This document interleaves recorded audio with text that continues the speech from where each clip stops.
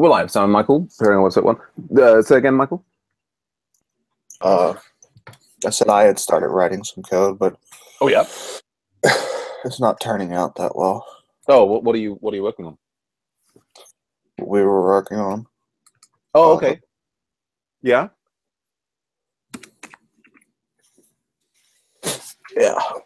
Hmm.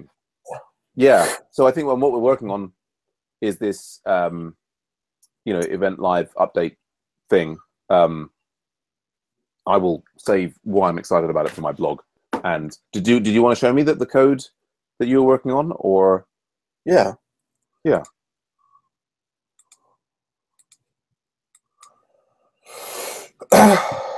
So I started working on a acceptance test. Mm-hmm. Mm-hmm.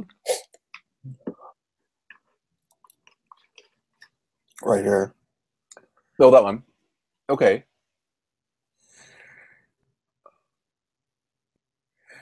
Okay, so you've got to step there and the connect app ping WSO concerning the event named Scrum. Yes. And in fact, I think I also started on a similar sort of. Yeah. I mean, I spent like 2 minutes on it. I mean, because I had to go out. He said trying to quickly find live event feature. Yeah, I made a step like this. And I was just playing with doing this. What do you have in your step to simulate the pinging of the app? Something like that. Oh, okay. A lot of other stuff though. But a put basically. Oh, okay. Right. Right. You have to get around. Yeah. So. Yeah. No, I mean that makes. I was just seeing if I could. But so interesting. So are you finding that that's working? That you're allowed to use the put method there? Oh, we're getting a put. Yeah. Oh, okay. Yeah. It's just reproducing the alleged bug. Mm-hmm. Doesn't seem to be working. Okay. For a variety of reasons, potentially. Okay. Yes. But if we put like buy bug in here. Can I was just gonna stop you very briefly. I just wanted, because the thing I found after I went out last night and I was searching on my phone was this thing about being able to use these test methods. Yeah. So do we already have that in the spec helper, right? I don't know. Or the. I mean, maybe it's not even actually. We have headers and stuff. I noticed we could set. Like he does, we could set headers, but yeah, I mean, not that we need to. I was just like I tried to do it to get around. It's actually failing, but I tried to do it to get around this. Just has to do with checking the headers and stuff. Yeah, right. Well, checking that like it's the cross-site scripting issue. The origin is the origin of the Google user content.com. Right. And even if you set up so even if you set, say, a header that says, hey, I'm HTTP origin. Yeah. That full Rails doesn't get fooled by that. No, okay. And so that is what this is about. Right. Do you want to just run it? I mean, I guess, are you hooked on Bybug? You were going to show me something in the bio. Okay, go on then. So we got through to here. And basically, wow. I mean, basically the problem is it's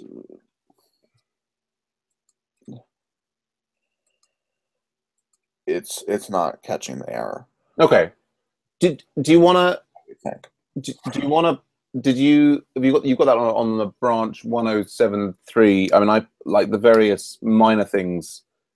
Do you want to push that up so I can kind of just get a handle on the changes? So yeah, it looks like you didn't make any changes to the, I guess, the cucumber. But it allows you to do the put, and it doesn't complain about that per se. No. Okay, so I mean, I think then that article that I have is kind of like Out of date. out of date. Like it's like not even, or where do we have the support for our support? We've got our cucumber environment. Do we not have? Do we have capybara? Do we not have a cucumber support environment thing?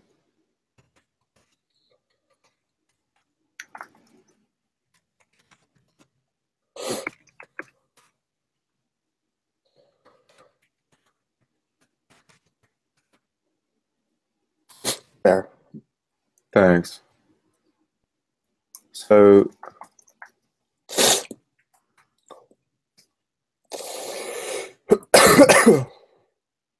okay, I'll just hide my stuff and pull yours in. Okay.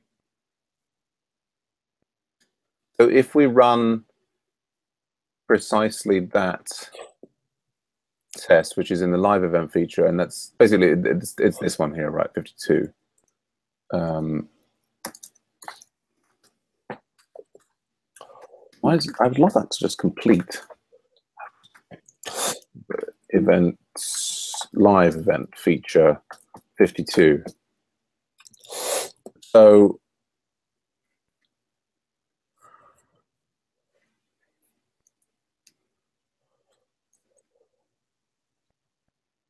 I've got the buy bug in there. Let's continue. Right, and it passes, but you think it shouldn't. No. Because we've got this, the time is now 3. But so shouldn't it now, like at the test, shouldn't it be like, and shouldn't it be like at this point, like at 3 minutes, if it hasn't been updated, then at this point we should not see the event is now live. And then the ping should make it go live. I mean, you can do that. I think it's going to say that, but yeah. And where is this? This is in event instance controller.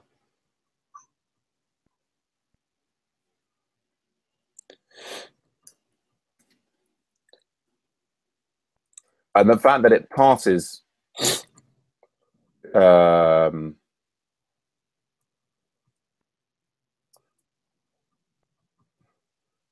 right. We were expecting this to fail because it shouldn't have, because at the moment, this shouldn't successfully update the thing because we think there's some problem. Oh, really? Oh, you have to be on the path. Yeah.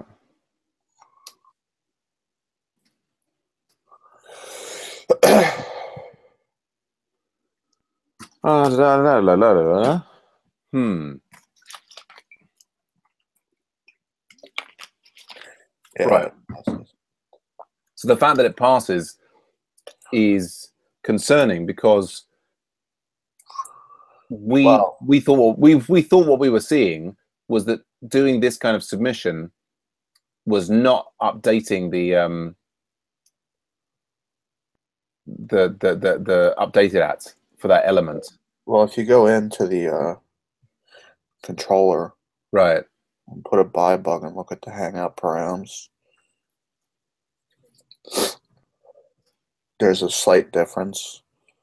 But even fixing that difference, I don't think it actually under participants. Mm-hmm. But so what if we're in here? Hangout params. The hangout params. I mean, should we look first at just params? So, see, it says 1 there, like between the two. This one here. Yeah, and then there's like a Right, Well, but is the and then hangout params removes that. look at event. What? Sorry, I was just like, so we've got params. You said there's a 1 there between these two things. We've got this and then this, and then hangout params has that. But it is part of the issue here actually that Because I hard coded it on line 68 to just yeah. See, that was another thing I was worried. I was wondering whether or not that was messing it up, but it's not. okay. You mean this line 68? Yes. Okay.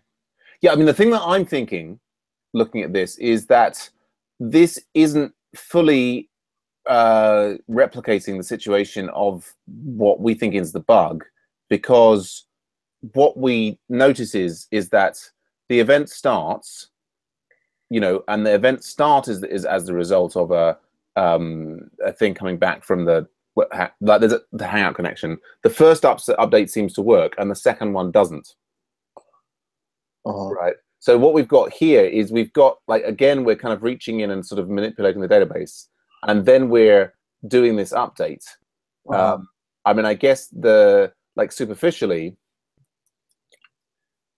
without doing anything more complex, is if we I would change the time to yeah, right. So let's move it to 706. Yeah. So we should let's have this. I mean, it's ridiculous thing, but we can clean this up once we've proven or disproven this hypothesis. So we've got basically 703. That's later. It would now not be live. That's all working so far. If the same thing comes around again,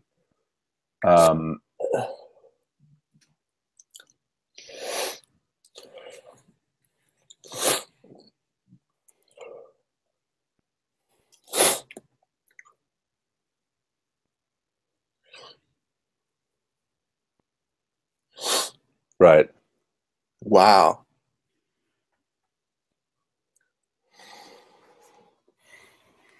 So on the second ping. On the second ping, it doesn't update. That's interesting. Why is that? Well, I think you said something yesterday that made me think that was the case.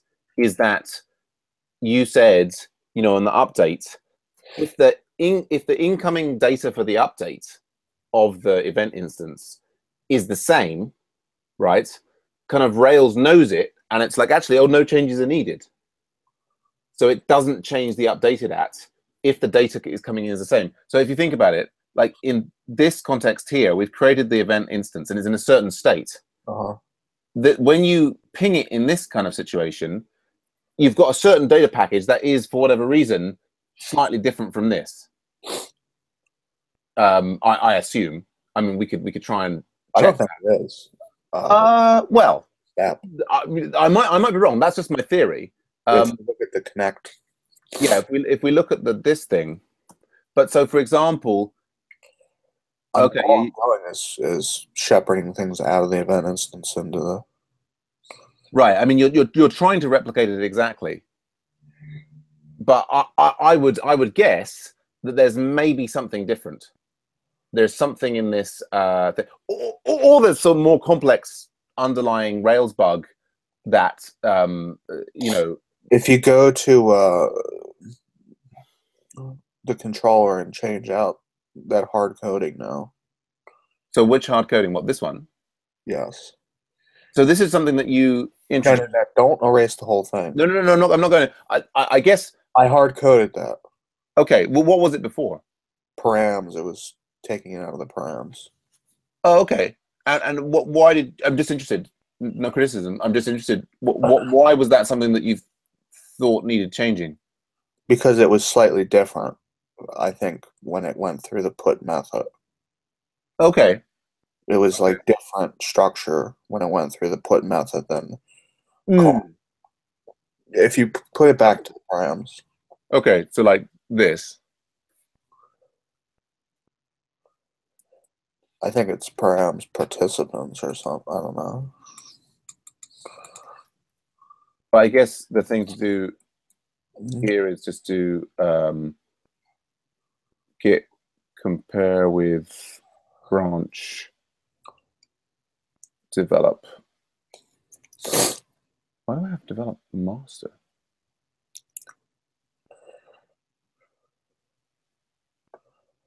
Right, it's param participants.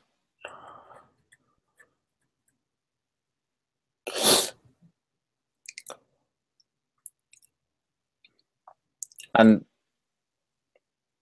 you add, and we, oh, this is something we added, like, I think I added that to okay. And you were suggesting now a slight change to this? Yes. What was the change that you were thinking of? Put it back to what it was. Okay, sure. Yeah, I mean, yeah, I was. I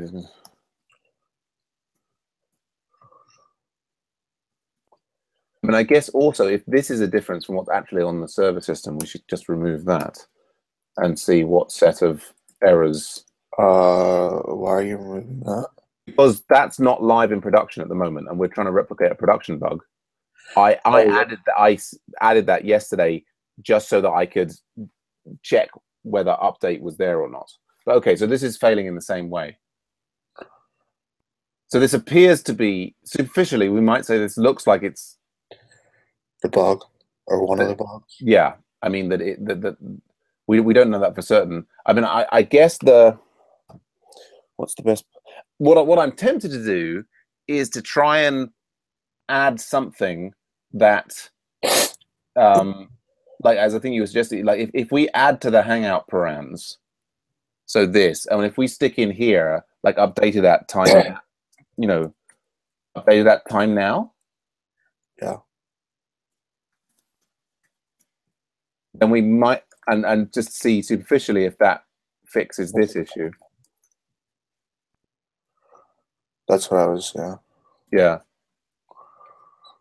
And we could even get a pull request in with that, because I mean, the real question is, does that fix it in the production system? And then it would be, so that does make that I mean, what we don't know, of course, is if that particular error was the error, or one of the number of errors that we suspect are in play there.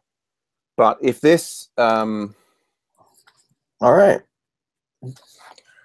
it certainly seems like it's worth getting a pull request in there with that to see if it has the effect that we I don't know why I didn't see that last night. It's sometimes just takes a you know. Well, you've done great. You know, there's been various points this week where you've seen things that I didn't. I think, and that's why I think the pair programming is, even if we irritate each other occasionally, you know, it's sort of worth it. There's always it's you know, it's rarer for, I think, you know, a pair to get stuck in the same way. But so let me push that to you, and you could run it on yours, and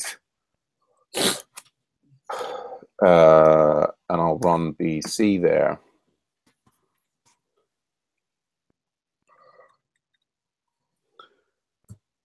The reason my gempile.lock keeps changing. Really? That's strange. I was noticing I'm not getting any changes to my the YAML files or whatever. You might, I noticed you were seeing some of those. You might want to delete those ones and see if they, I think you may have them left. Well, they might as well get the pull request in as well. Please open it. You might want to add the cassettes for the. Are you getting cassettes? Oh, for live users or live events? I'm not getting any new cassettes on here. They may appear once I actually just, the stuff I just pushed, I didn't even like -m extends live event feature to wrap bug and fix it. wrap repeated at bug and fix it. Push origin 1073. I would have thought that there would be some new YAMLs. Maybe you checked them in already. And then No, they're not. I didn't check them out. Okay. Yeah, they haven't generated on mine yet as well.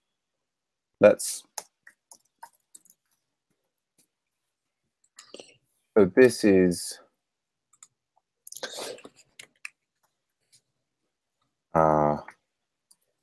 fixes problem where our connection incoming API fails to updated at timestamp. Insert fixes 1073.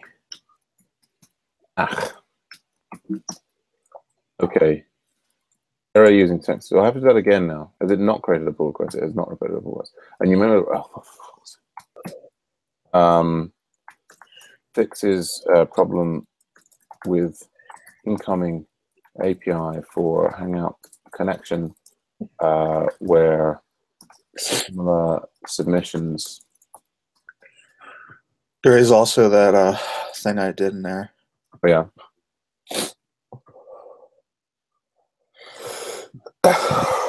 With the class eval and everything. The class eval. Yeah. Right. Right. That's all part of the testing, right? Yes. Yes. Would not update. Data that. I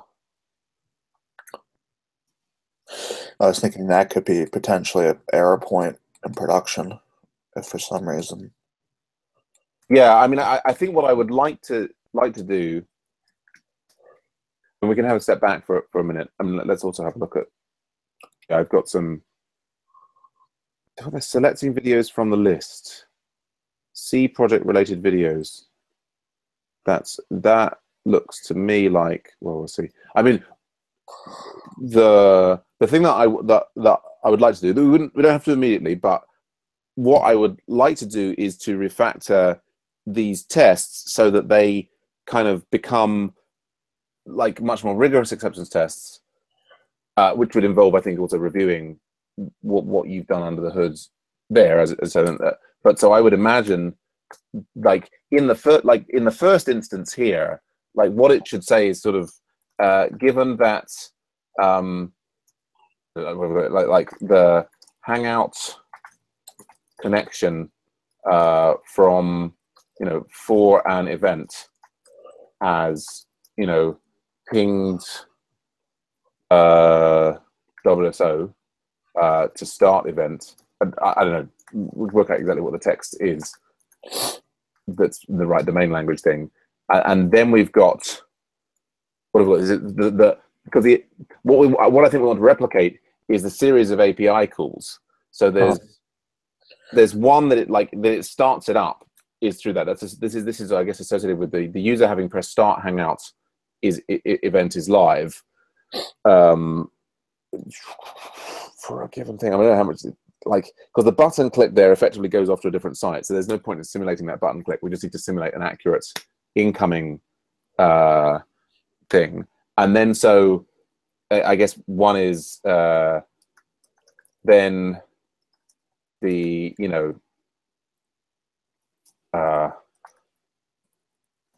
event should be live, and then what do we have after? Is it after 3 minutes?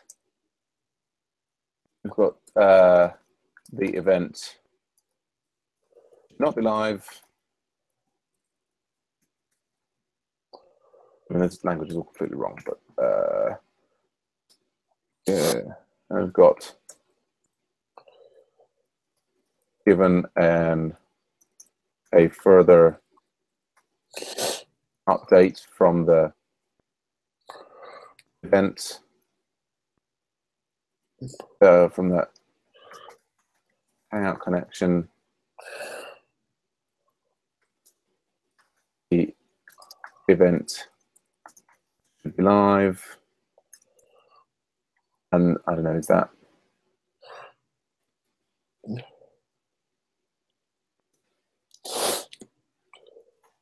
I mean, maybe the 3 minutes thing is muddying the water.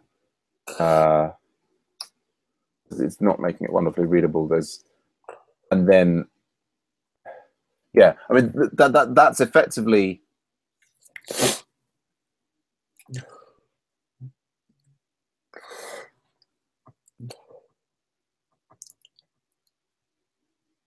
I mean, that's sort of extraneous. But anyway, so that we've got these two pings through the API, and that we actually have the initial API set up, because it seems to me that the fundamental problem with the initial test is that it basically circumvents part of the incoming, what have you. So yeah, I mean, I would love to redo it there, and review all of the components of it. What have we got here? What's failed here? Now, that's just two of our usual candidates. So otherwise, that's gone green. So we've got a pull request in the water, so to speak. So that should now be associated with that. That's the pull request. Fixes problem with the transaction. Files changed. So that is now thinking about it. Okay. So clearly it would be good. I think there's a lot of other stuff in there. Oh yeah. Well, I guess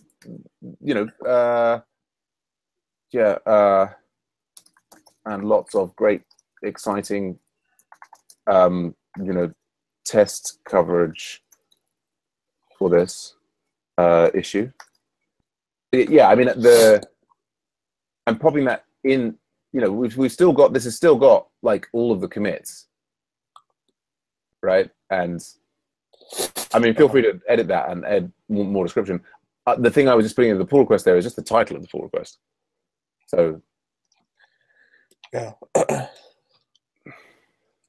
But so we could dive into doing this. I'm quite interested in doing this, and you're quite interested in doing this as well, like in what? Oh, refactoring. Kind of refactoring this, and like I think the thing that you were saying, looking under the hood at. I want the. Yeah. Can we just have that over there? Yeah, like you were expressing some concerns about some of these things. So we could have a review of those. Okay. I guess the other thing though is that we've got that concern that this was one problem. We were also worried that the JavaScript was dying in the correct in that app, and I guess it would probably make sense to get this fixed and out before trying to investigate that, right? Yeah. Because otherwise it's going to be difficult to tell what's doing what. Then pleasing to see that this is actually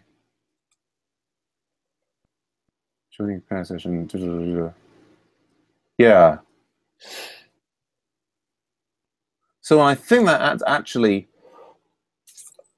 Are we actually getting on a handle on the issues related to the events? We're kind of coming out of the woods, maybe.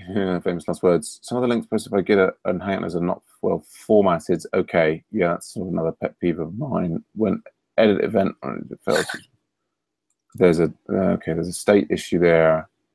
That one there. I've got some ideas for adjusting that. Only one date on. Okay, right. Still have the date shot on index. Yeah, right.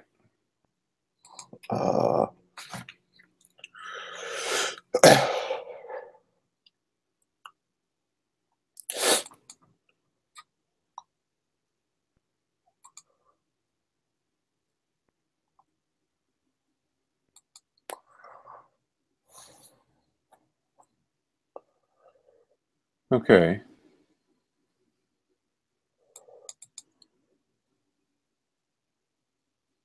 Okay. Okay, so this one is now right. So this one is being closed by because we fixed 116. Uh-huh. 16. So that one, that should be in here. Okay.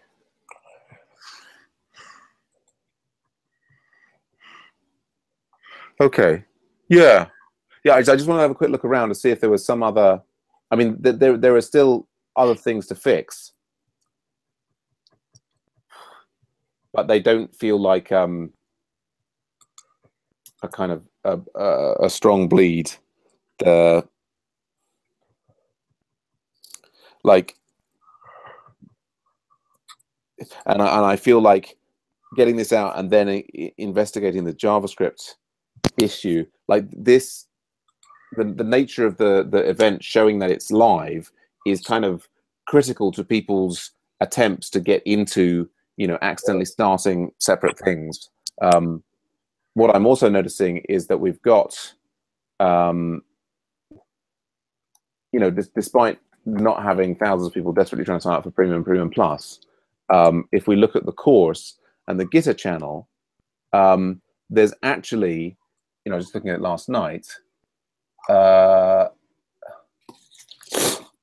there's like, lots of people just sort of chat, like, I'm seeing lots of pairing sessions created and people saying, oh, can you join me? Anybody else doing this? Yeah, oh, yeah, let's do that. Oh, cool. Let's hang out. Oh, let's pair. Let's sort of, and I'm kind of like, oh, actually, like, I mean, our whole objective here was to try and make it so that, larger numbers of the students would be able to pair in the course.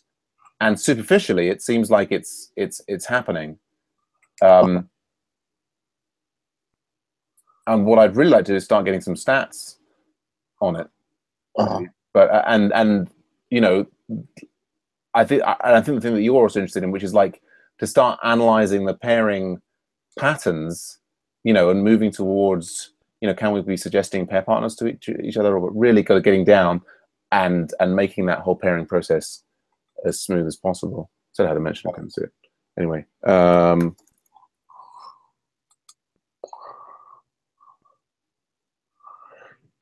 that was June 20th. Yeah, he is talking to me sometimes. Anyway, okay. Well, I guess we should. Do you want to? Did you want to pong there and drive on some aspects of refactoring this, or I guess should I try and get this text that I've started into a?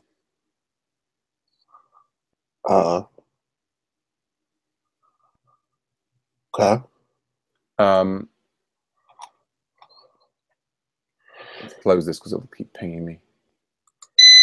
Ow. I think depending on my volume setting, that can be really. I'm going to turn that down. Okay. So I guess in the pattern that we had before, like, let's leave this thing here. So let's put in a scenario name here. So this is like, given that someone has started an event, but this is a. So really, the scenario here is that ongoing ping from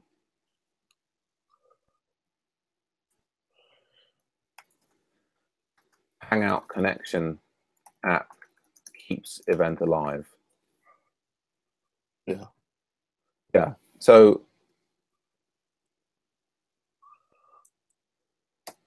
given that Hangout connection for an event has pinged, do we mean to start, to indicate event start?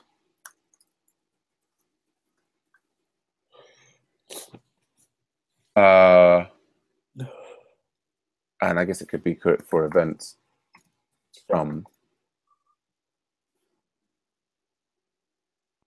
Then the event should be live. And I guess, I mean, it would make more sense.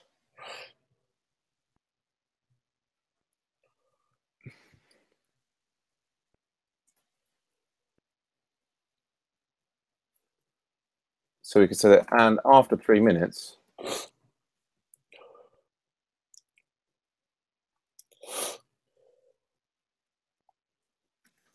when the Hangout connection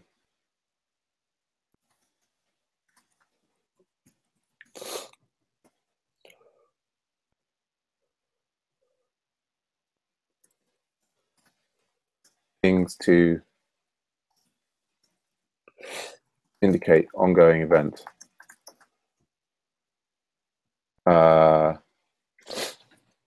Then the event should be live. I think we don't need those. Then the event should be live. And after 3 minutes, given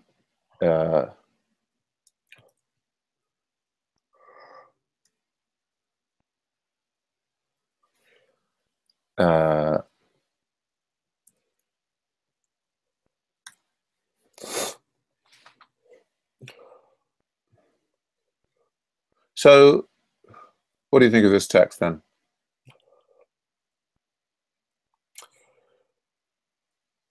It works. Do we need to say? I noticed that we're saying for the event Scrum in 57 and 50 and 60. Yeah. But we're not saying it on the 55. Yeah, I mean, I wonder, like, should we be given an event Scrum?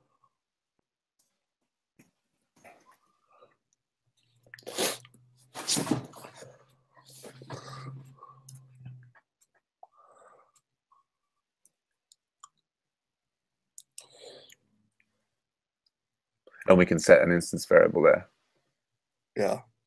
So given an event Scrum, and the Hangout connections ping to indicate the event starts, then the event should be live. And after 3 minutes, when the Hangout connection pings to indicate the event is ongoing, then the event should be live. And after 3, I won't say more minutes, more an option after, and after 3 more minutes, given the when the Hangout connection pings. More minutes, just for readability. Yeah, just for readability. I'd even put in there like this. Oh, and I guess like checking that this is, I guess we would want to have a separate scenario, like rather than cramming into this the functionality that it also goes, that it's not live, should not be live. That can be a separate thing, right? Yeah. So if we have this, so we can do that. Create all step definition and this is events. If you go down, there's event steps. There we go. Yeah. Okay. So event steps. So we've got now. So this step and the Hangout for event, that's actually in a, I mean, that's insane, isn't it? It's Hangout steps. It's doing all different sorts of things. But so the event Scrum, they haven't there. Basically, there we've got an event. So that's event name. So we can then just, we can have an event set find by event name. So that's the first one. And the Hangout connection is ping to indicate the event start. So we've got an event, and we've got an event where there in principle, there isn't an instance, is there? And we've just got this incoming request. Now, is the initial request a put just like this? I guess not. It's maybe different. Right. I think it might actually be the same. Let me see. I think it's the same. See line 6 in the update method. And I want here event instance spec. I do not need to look at what I'm interested in looking at event instance. Here, okay, yeah, because it'll basically do find or create by. Yeah, I don't know how it generates that ID. It's some kind of unique ID. Right. And presumably that's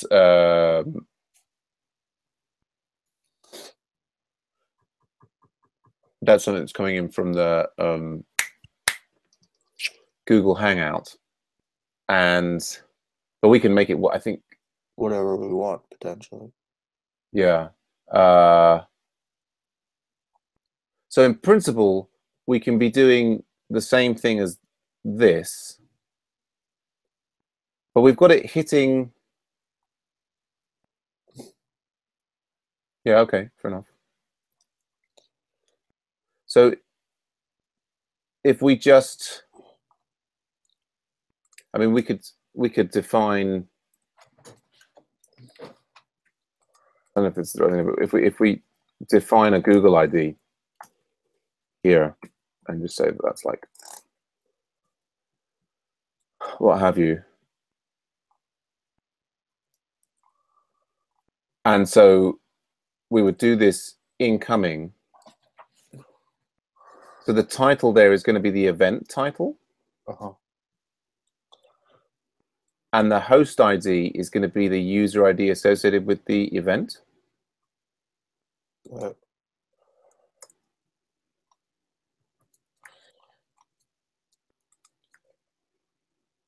then we've got the event ID.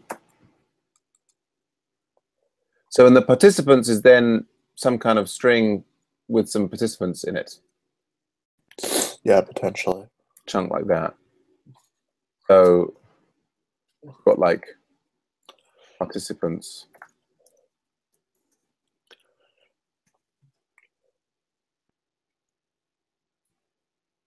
Well,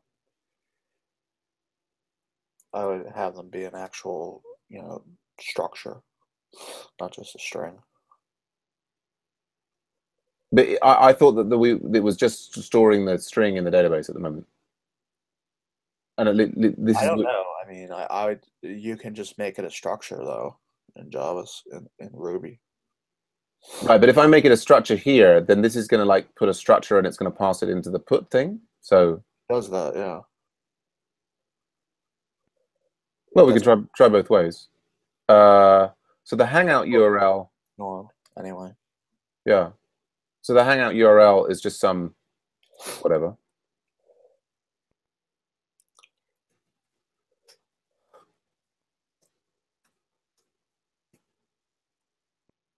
And then status live. Project ID. That could just be a random project ID. Category, Scrum. YT video ID. Like so. I guess these need to be strings in order to reflect.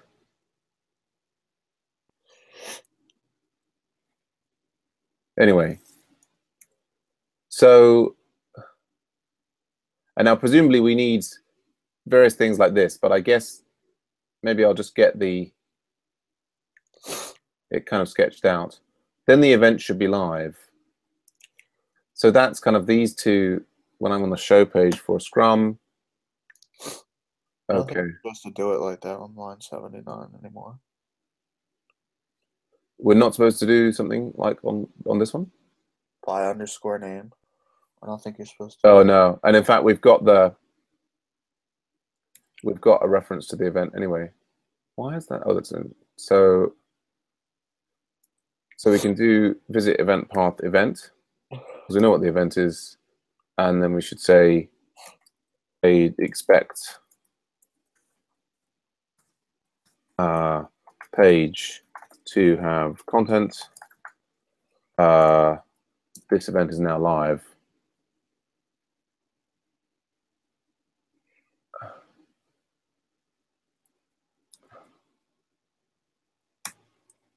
So yeah, and after 3 minutes, so I guess can we use DeLorean there? I mean after 3 and then put more in parentheses. Oh yeah, because it really doesn't matter. Yeah. So you're gonna have to pass in a dummy, an actual thing, and no block. Well, let's try it. See whatever.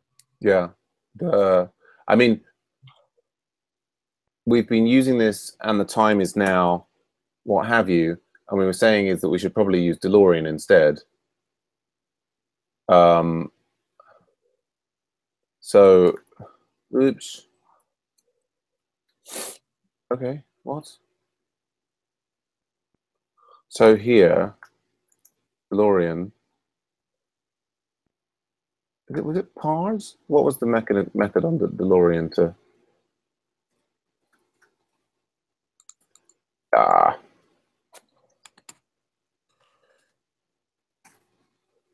DeLorean.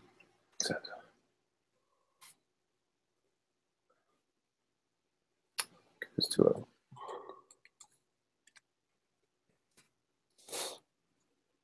oh, go on. Ruby.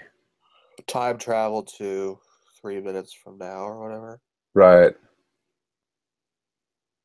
Time travel to. And then quote. Okay, yeah, in quotes. Right.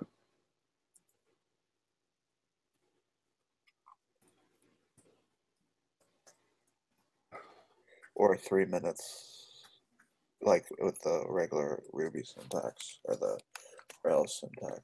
3 minutes from. Three dot minutes from. I'm just making it up. I don't know whether that's true. Yeah. Interesting. All the examples are like 3. Yeah. They're all from in the past. Yeah. Future. I guess the thing to do is just quick look at the tests. DeLorean spec. Past date, from now. 2 minutes from now. 3 minutes from now. Okay. When the hangout connection pings to indicate the event is ongoing, which basically is this one. I guess I'll just take a copy of that for the moment.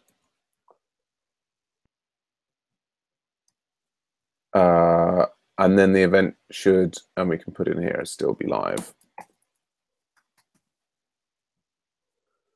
Okay. So, and I guess we might anticipate this failing with some of these things. This, I guess, then doesn't need event there.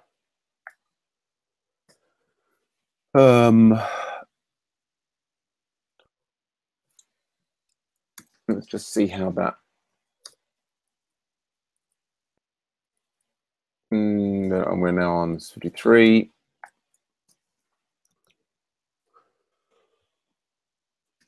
I mean, it's a random thought. It's an interesting thing about, you know, checking for like this sort of cucumber tip exposes what you might expect to see in the interface, but it distracts from that description at the really abstract high level, because that may well change. Then after 3, okay. So for some reason, then the event should be live. I've put question mark like that. That's right.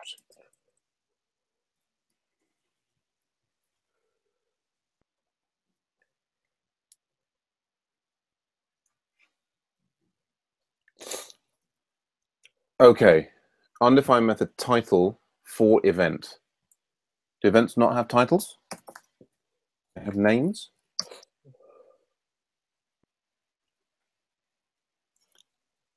Oh, it would be nice to be cleaning the whole undefined method user ID for event. Is it user.id?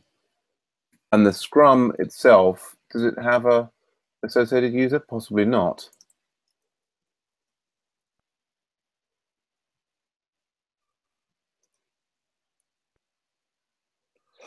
I mean, I guess undefined method. I guess we can just give it like a 3 or something for the moment. At the moment, it doesn't seem important that the user exists or anything.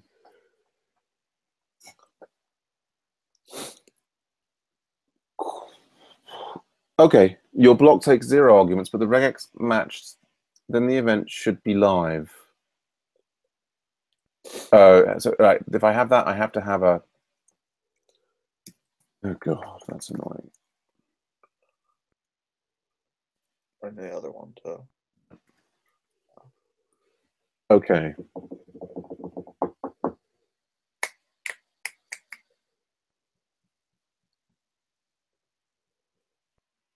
Okay. So, and that's probably failed for the. Yep. Okay. I'm thinking that I might. I guess the thing is there. I don't know if I necessarily want to push it onto the same branch.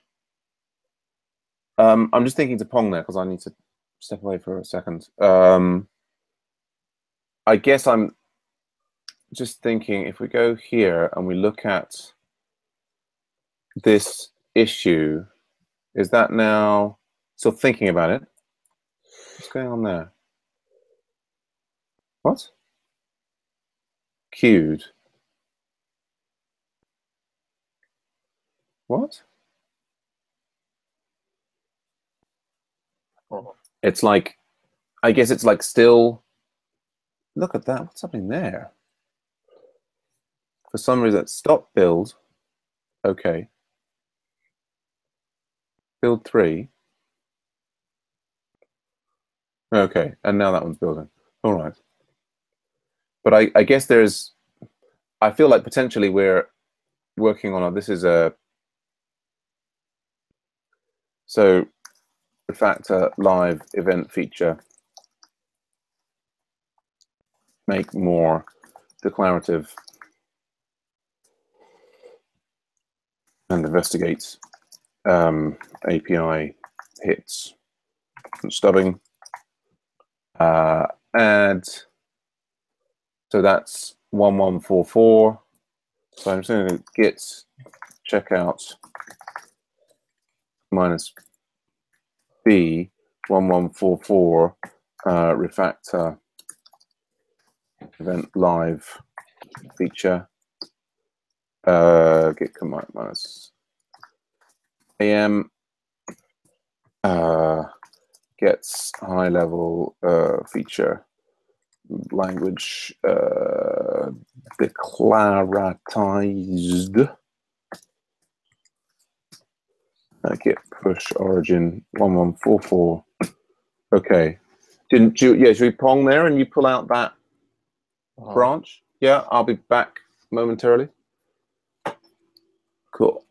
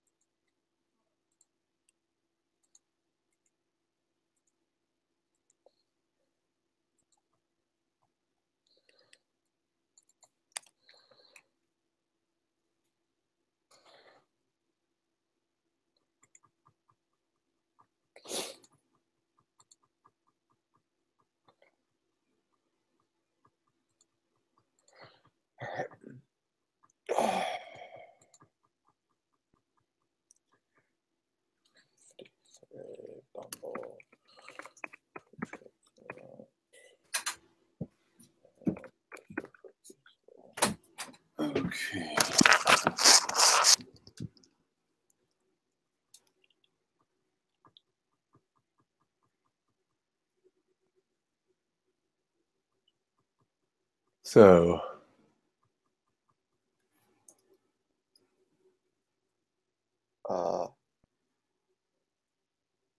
looks like we're not on the right page. no.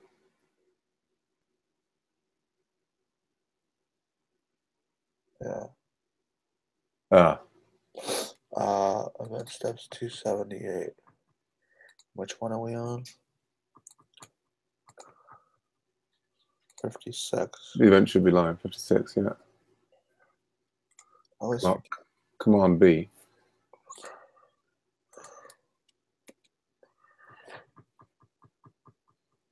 So I'm getting a visit event path event. oh. I mean, I think that this is probably failing because it's not starting the event in the right way. I haven't got any. I mean, you could sort of throw in your event instance controller pre-flight check stuff just to see if that makes it.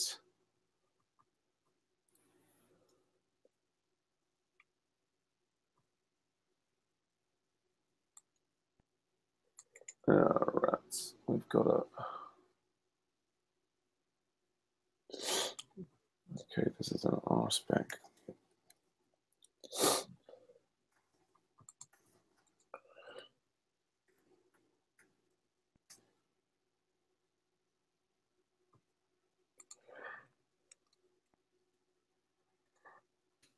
R spec? Yeah, we've just had on the previous branch. There's an R spec failure, which I'll just deal with in the background.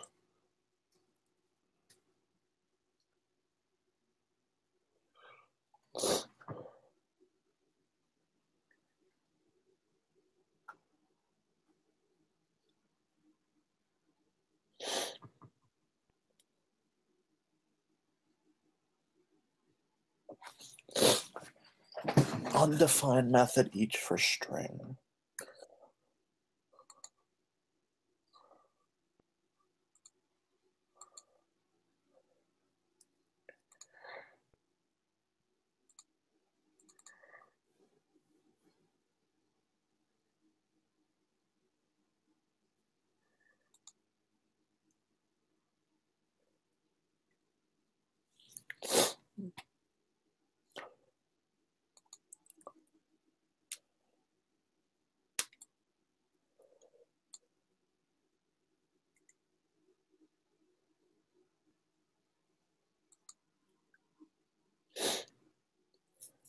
Really?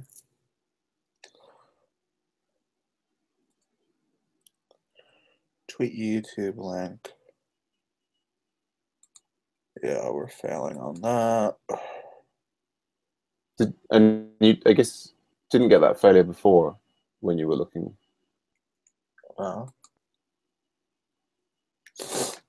But it's on the first ping.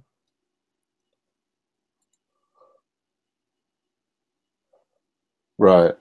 Did it fail on the subsequent pings in your previous experience, or this is the first time you've seen this? This is the first time I've seen this failure. Right. But we weren't actually initializing it before. No, sure.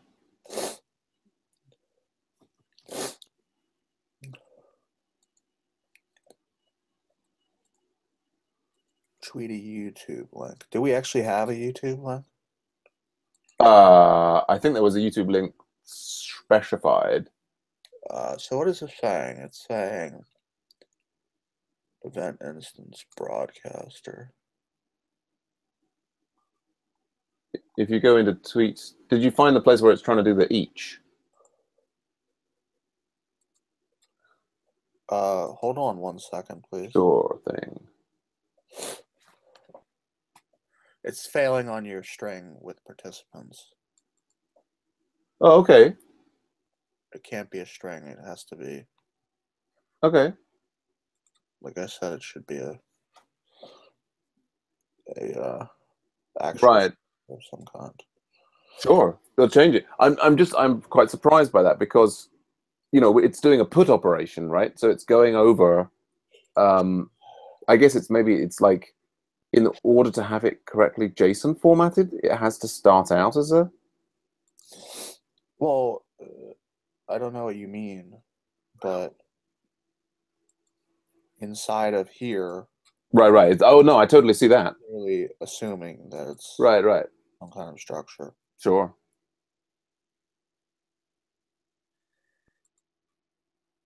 So it's now got a new failure of undefined method split.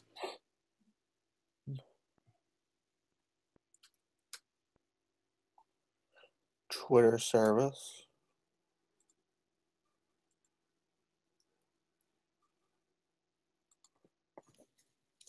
Wow. Okay, so what does this do? 117. Undefined method split for action controller parameters.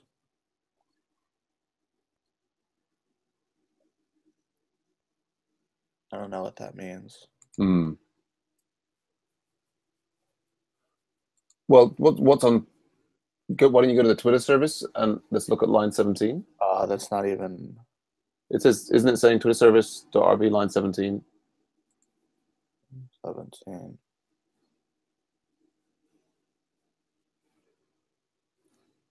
It's trying to split the broadcaster. There's hangout.broadcaster. Right. Have we even set a broadcaster? I guess we haven't. I wonder if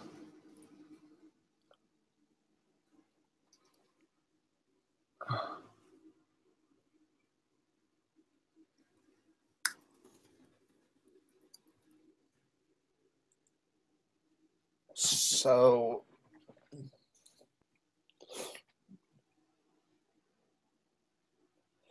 all right. So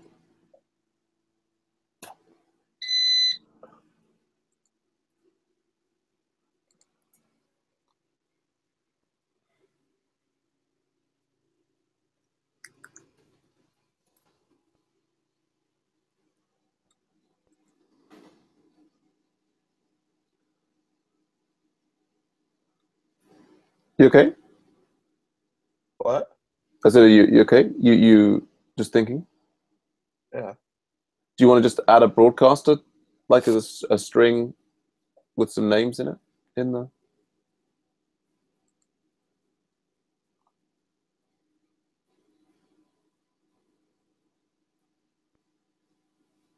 Like on line 278? I mean, it would be nice if we had a example, submission. We can grab one from the Scrum later on or something.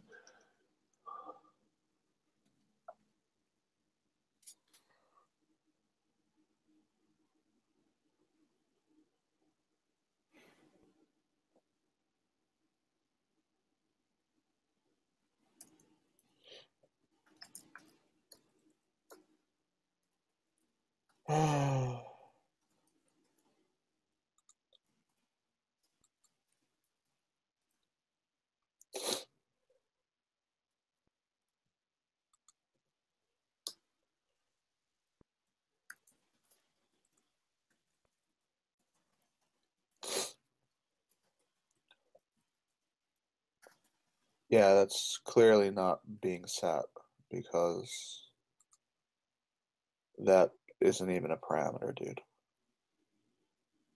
So you think it won't get through the No. Hangout params? Yeah. So at this point, I want to know. Is broadcaster gone? Where is that other step that we had? Here it is. Does it get set up here? Nope. In Factory Girl, is there a default broadcaster? No, I was wondering, is broadcaster a method on the? Is it event instance? Yeah, it's okay. Broadcaster is a method on event instance that loops through. Okay, so I think the participants has to be in a certain format.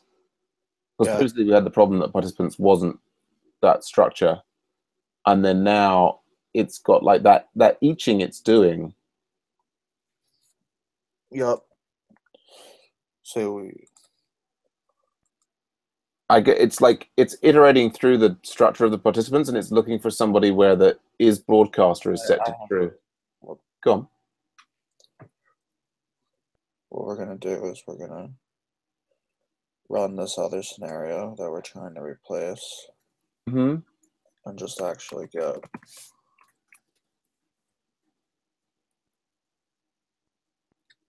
the parameters.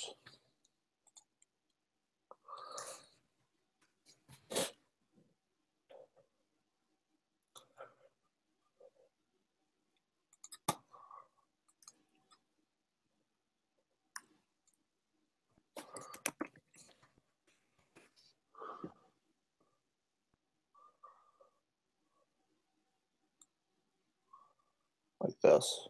Right.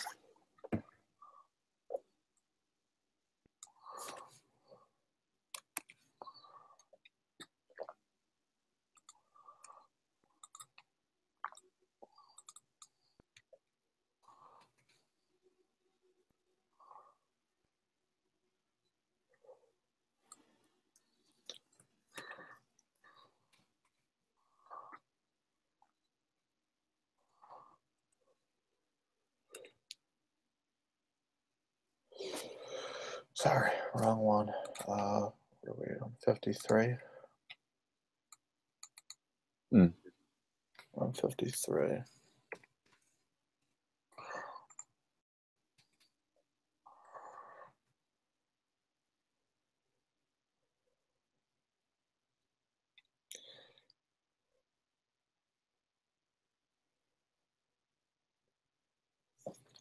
Really?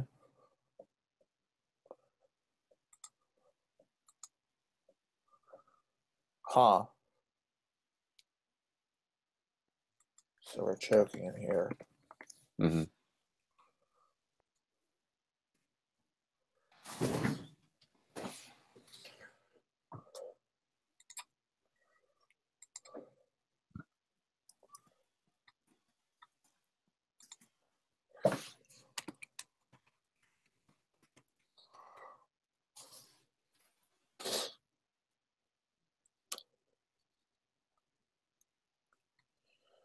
Oh, I think it's that extra one in there. Yeah, I think does it need to be the just the and it shouldn't be an array, it should be a Can you go on.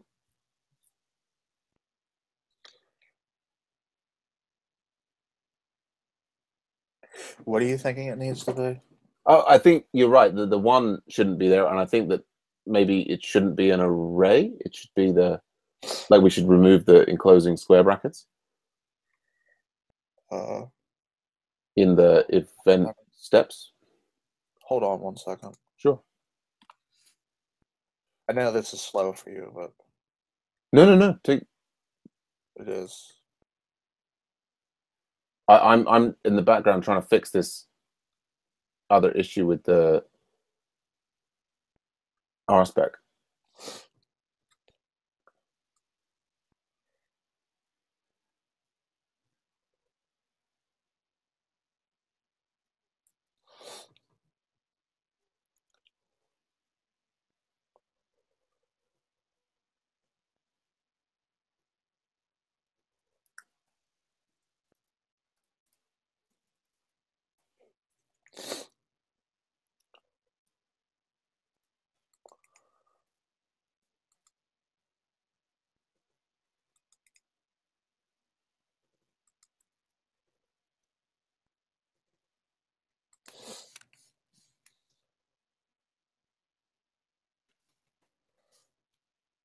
There we go.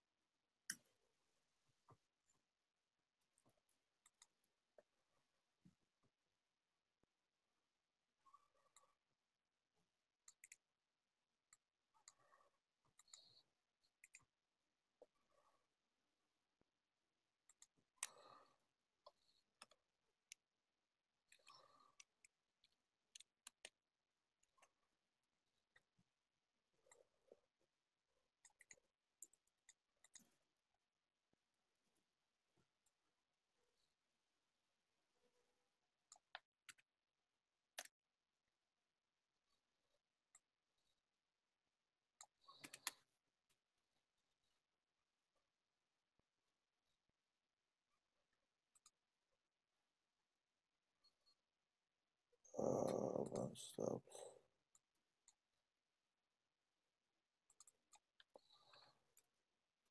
Go continue.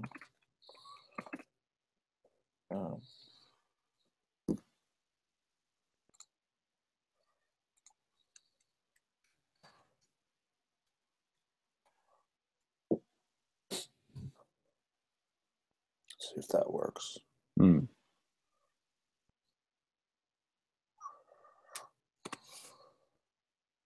Yep. Show me what you've got participants set as now.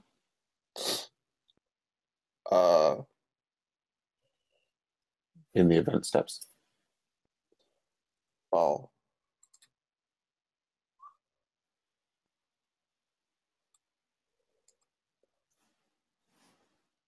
This. Right. This is what it was actually. I don't know. Maybe we need to look at production data. Right. Because this is what it's actually set as. When it's coming through in the other test, you're seeing it as a you did event instant dot The participants. way that this is being set up. Right. It's got like a double nested array.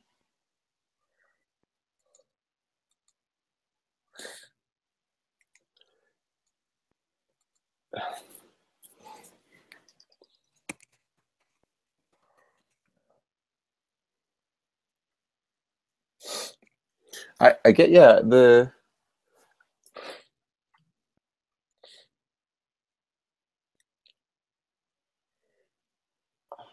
So what is it actually failing on? Do we see? Event instance 44. I guess it's like failing as it goes around that. Wow, it's getting this. It's getting 1 again, so it must be failing on that. Yeah, the funny, what I'm doing at the moment is just looking at self participants each, and then it's got that, you know, underscore hash that sort of seems like it's expecting. Yeah, I understand what it's expecting. But... No, well, I'm not suggesting that you don't. I'm just like going through. I'm making that explicit in my mind. I'm not trying to explain it to you.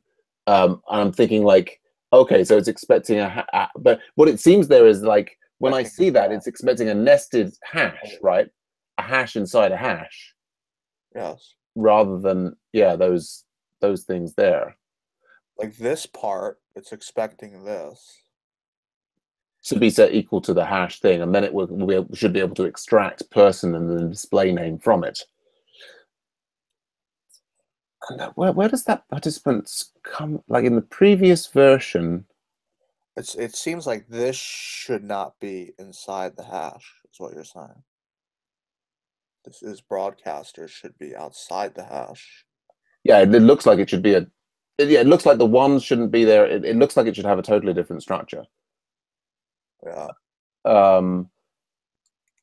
And I guess it was in Hangout step. I mean, maybe yeah, as you were saying before, production data is the key. Like the Hangout steps that it has. I'm just looking for that on my own system. Do you want to? Let me actually just hit. Yeah, go grab some production data.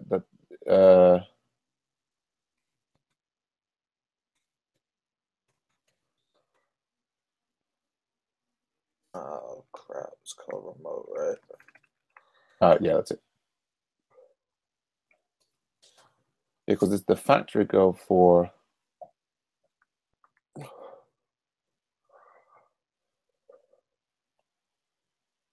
factory go.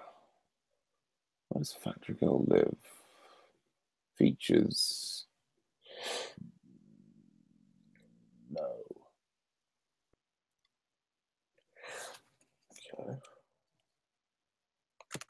Factories, event instances.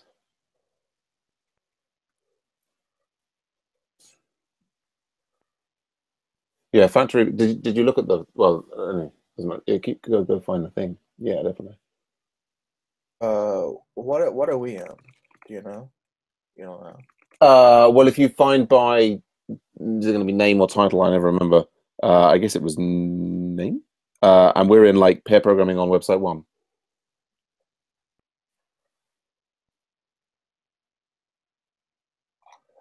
Yes. it's not. It's title.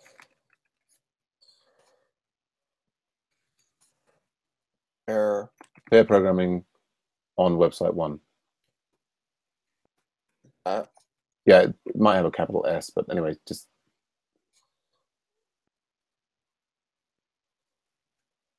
No. Did you try capitalizing the S in website? No. That's according to general. We are pair programming is one word, camel case. With the. Yep. But no. still. And then the S is not capitalized. The.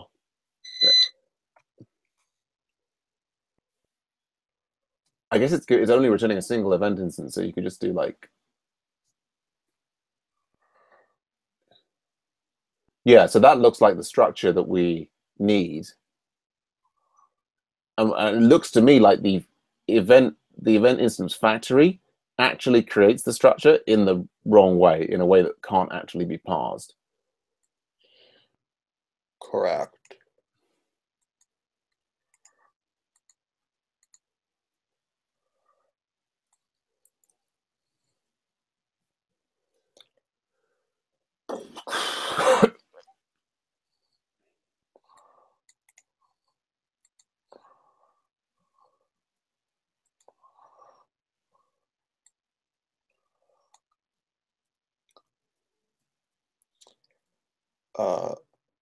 So do we actually want to use real data? Sure. For the let's use it for the moment to see if it actually gets us past this issue, and then we can reflect.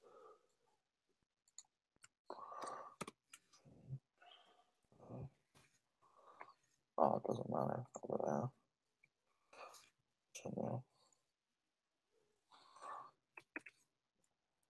Oh.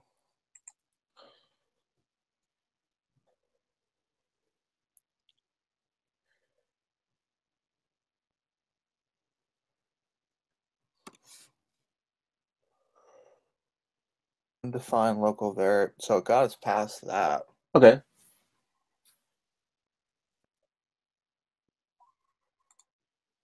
Event steps. What are event steps? That's the file that you're in there now. Okay.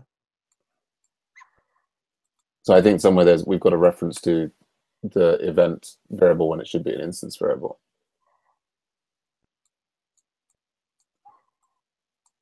$298.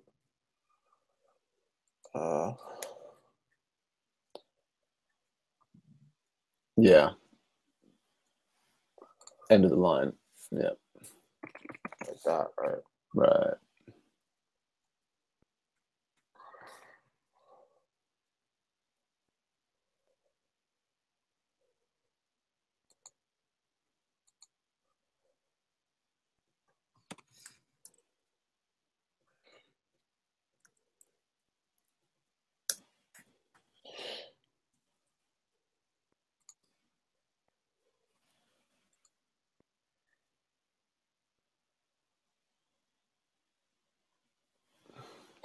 So it's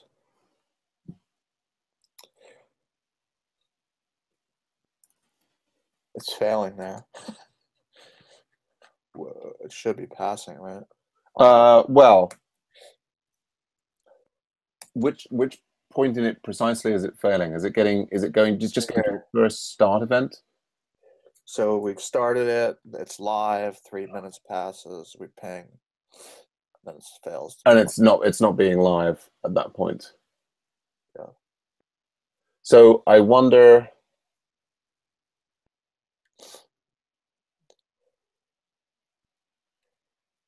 So what have we done in 3 minutes?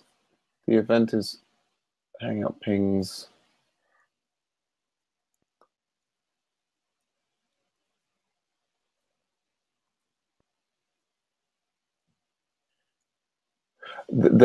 I'm confused there actually, like the change that you made on line 298 in the event steps. Okay. What about it looks to me like you changed the event ID there to be the event instance ID, when I think it should be the @event.id. Oh.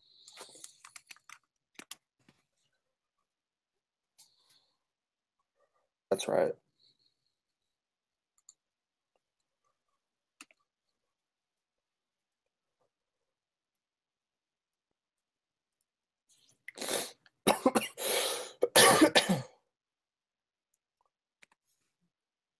So they pass now. Good call. Oh, okay. Okay. I'll go in and change. And then we'll break it for that instance. The key thing is to go back and break it, right? Yes. By getting rid of that. And then you see it fail in the right place. Right. Just to make sure that the refactor test is actually doing something sensible. Testing in the same way as the original. Exactly. And we're failing on line 59. Yeah.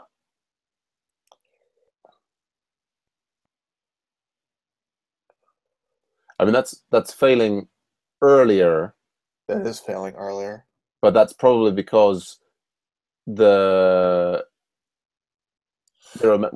using more consistent data through the two of them, whereas this on the line 67, 68, whatever, 66 was creating something that maybe was sufficiently different from the other one. Well, what do you mean the other one? Well, I mean that there's like in the other scenario there on line 66 and 74 and 80, we attempt to update the event instance in a certain way. So my theory about this whole thing is that the creation of the event instance on line 66 created it with a certain structure, and then you previously had without the fix it was passing on line 74, and the whole so it all rests on the fact that if you are adding some different stuff, then the updated that thing, I'm not convinced, but okay. No, well, it's still only a theory. I mean, I'd say pop that, updated that back in for that test. I mean, I think we've got more to explore, particularly as regards the.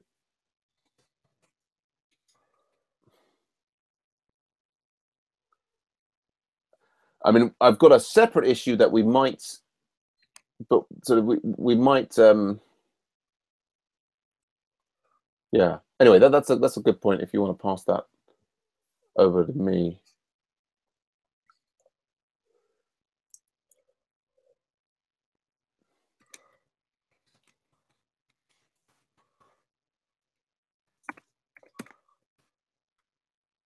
I guess you want to add that live events cassette as well.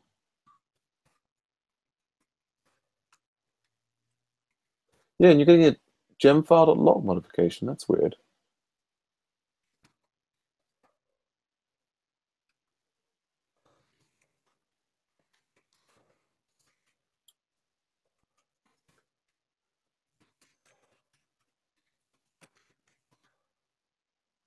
Cool. Now, so I'm getting with now going back to the previous thing. So with the fix, the problem is that fix now causes one of our controller specs to fail because there's a controller spec which doesn't expect the updated @, to be triggered. And I've just been trying to adjust that, and I've got DeLorean time travel in there, and I'm trying to get I've been kind of knocking this around in the background. It's now failing for me here on the comparison. Is one of the things is actually the string, and one of them is actually the date, which is really annoying. If I put just the string in, I guess that should be. If I put just the string in there. Oh, this is controller spec. Yeah.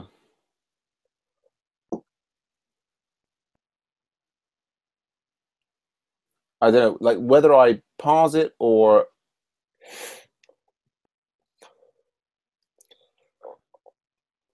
I mean, I've got the. I guess the problem is the DeLorean time travel to this point doesn't stop the clock running necessarily, or does it? Yeah, I mean, actually, the times are different actually as well, aren't they? Yes, by a certain number of seconds. So I think the time travel there at option actually doesn't. So what I was previously doing here was I was saying like, DeLorean doesn't stop time. no, I wonder if Time Cop does. Anyway, I don't think any of them do. the thing was, is I was then to receive now and return date dot parse. Was I doing? But that should.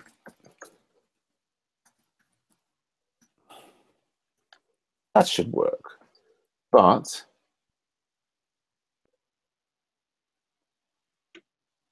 at least in the time cop in the movie, no, they could see the future, couldn't they? No, they can actually stop it. But so here, yeah, then I get this like undefined method UTC. Does it have to be date time? Is that the only thing? Yeah.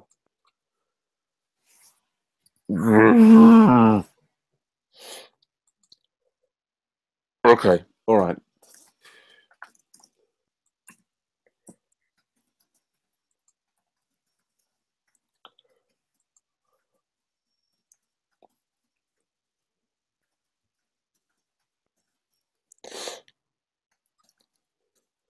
Even if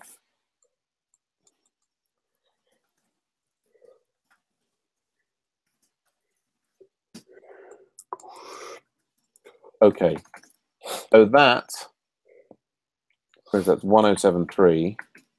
What's the branch that you just pushed back up to? It's 1144. A 1144 refactor. Okay.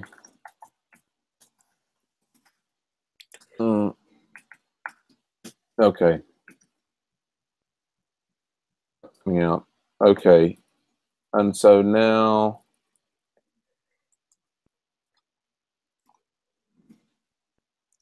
get rid of the controller spec. Event instances, live event feature. So yeah, 53.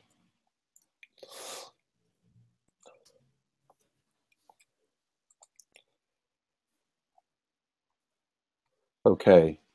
So we've got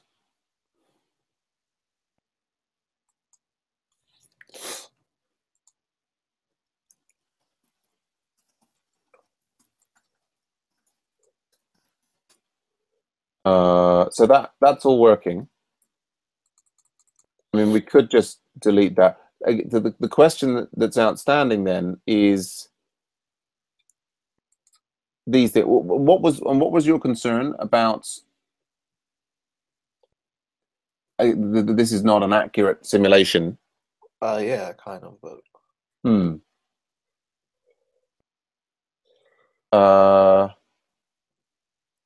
and so we've got now. Well, that's interesting that that's got. I guess that when you did that search, it found like the first one that it had a reference to. maybe. Yeah. Okay. Anyway, but so basically that at the moment will cause that to fail. Let's just have a look at this. So the event instances controller, and that's because we've got a CORS pre-flight check that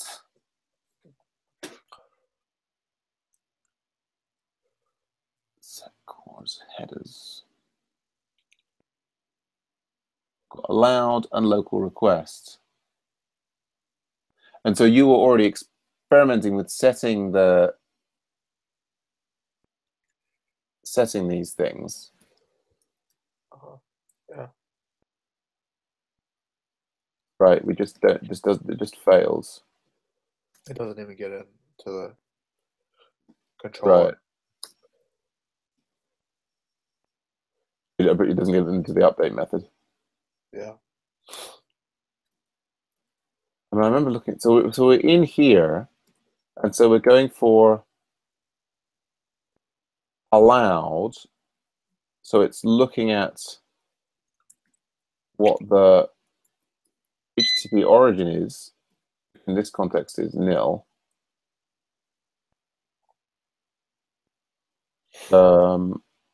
And then also local request. Just trying to match a nil against, whatever. Yeah, request env. Oof. We've got a huge request environment.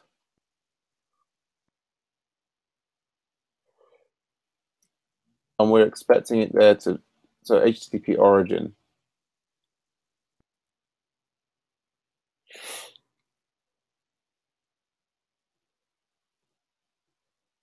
Okay, and so this is what you were trying before. And right, so in the, not the,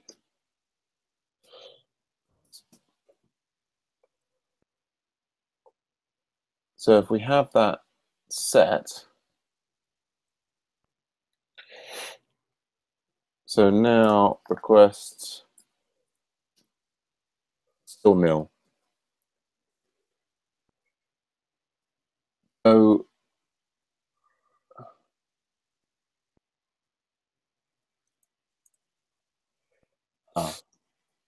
so I wonder if it needs to be an underscore there.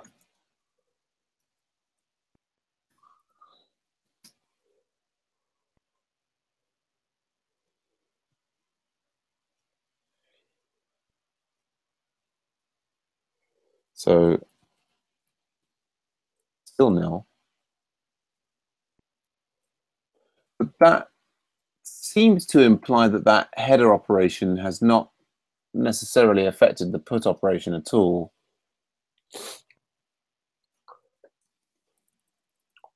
We've got, what have we ended up with? So with the request env.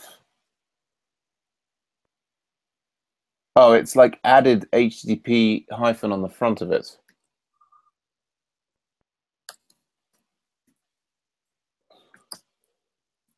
Ah. So I want make it work. Maybe. I don't know why it would do that. Okay. So does that now make it allowed? And is it a local request? No. Is it or? So that doesn't, I guess we can continue. On the screen. Okay. So good call.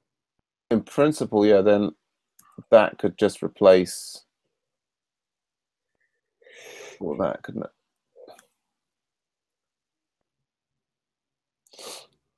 So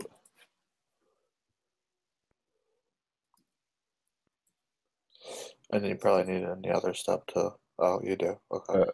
I just, what did I do? Did I take the buy bug out? No, let's get the buy bug out.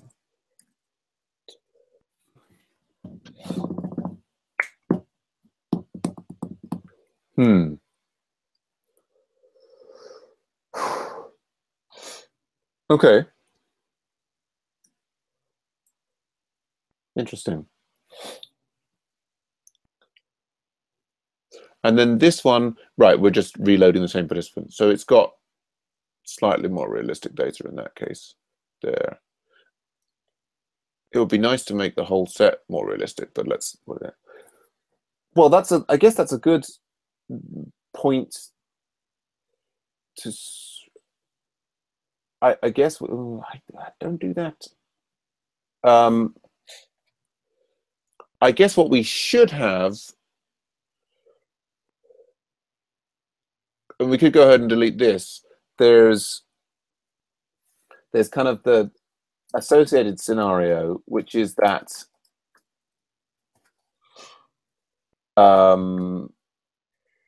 lack of ping from Hangout connection after 2 minutes kills event. I guess it's so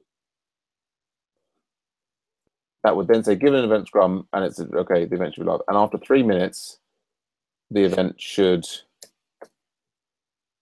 be dead. Should. And the event should be dead.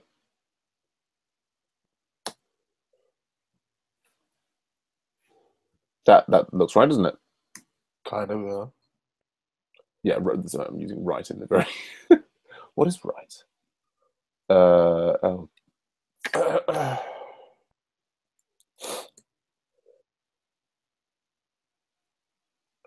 Event steps. In ethical sense. I think more in the aesthetic sense. Aesthetic sense. Yeah, definitely in this. Not the metaphysical sense. Well, I'll think about that. To not to have content. Okay. Accordance with truth. Big letter T. Truth. Mm-hmm.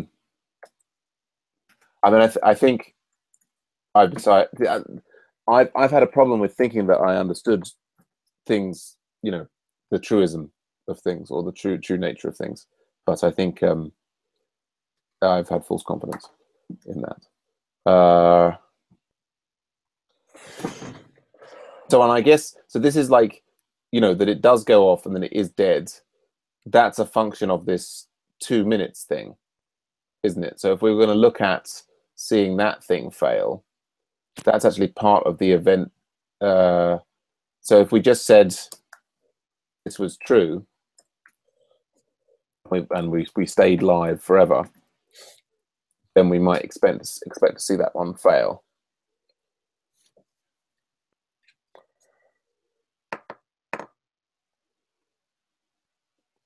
Yes. Okay.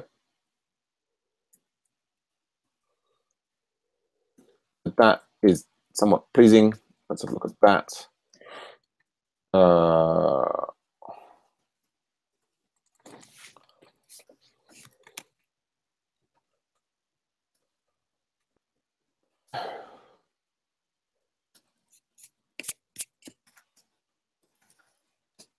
Okay. Yes. Good. And I mean, in principle, then this is now redundant, right? This is not providing any additional cover, as far as I can tell, and is sort of an integration test because it's not doing the full loop. So we should probably just delete that, right? Yeah. It's complaining that I haven't got the capitalized C there. Okay. And I guess actually these things, show event is not live when the event hangout has died. I think we sort of created that. I mean, these things here, show event is live when hangout event is still active. So I think show event is live when event is started a minute previously. I guess we've got, right, and so the equivalent of that one, the equivalent of this one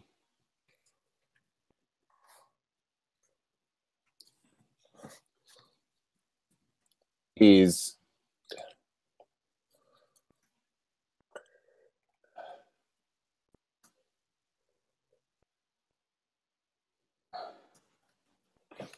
like that. This is the cleaner form of that one, right?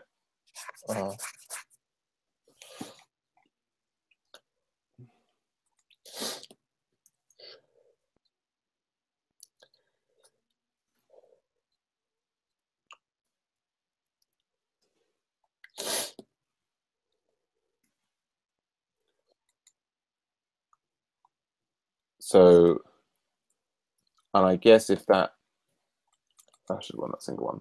If that passes, like the corresponding failure for this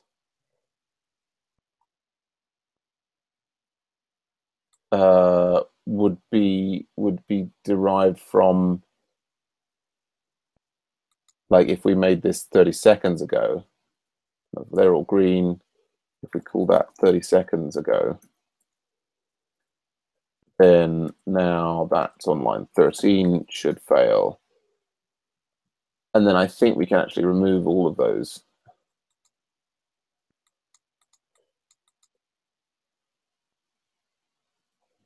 Yeah, so that fails in the right way. That back, move these.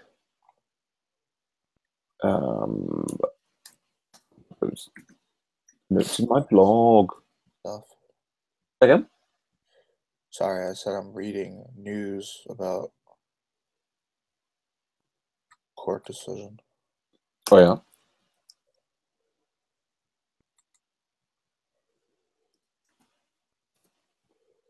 About the Deferred Action for Parents of Americans program.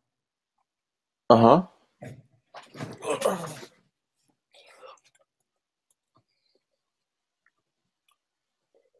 What's that about?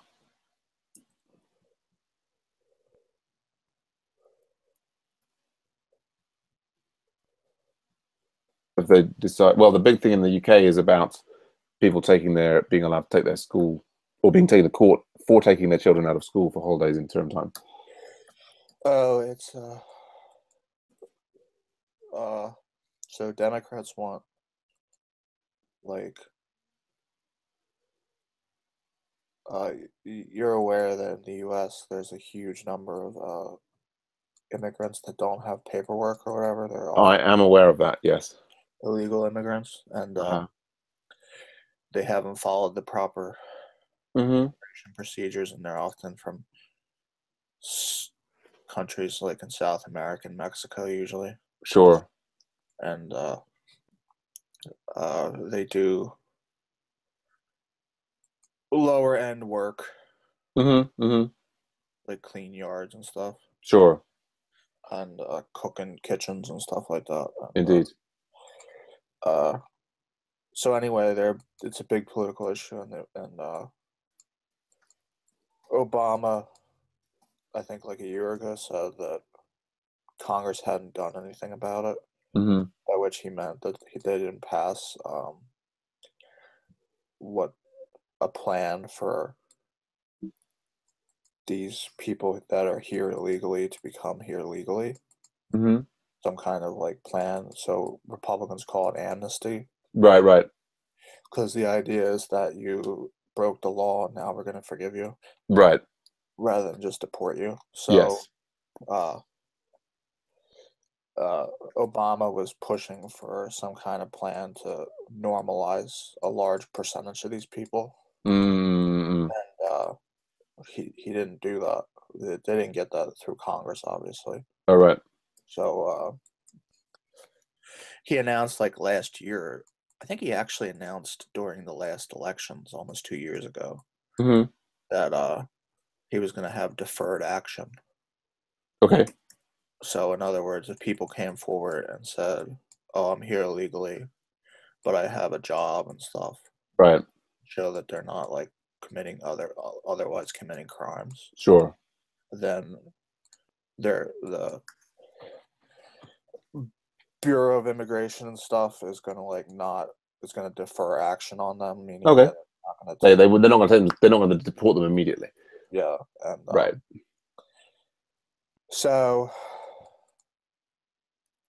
there was a special part of this for illegal immigrants or the parents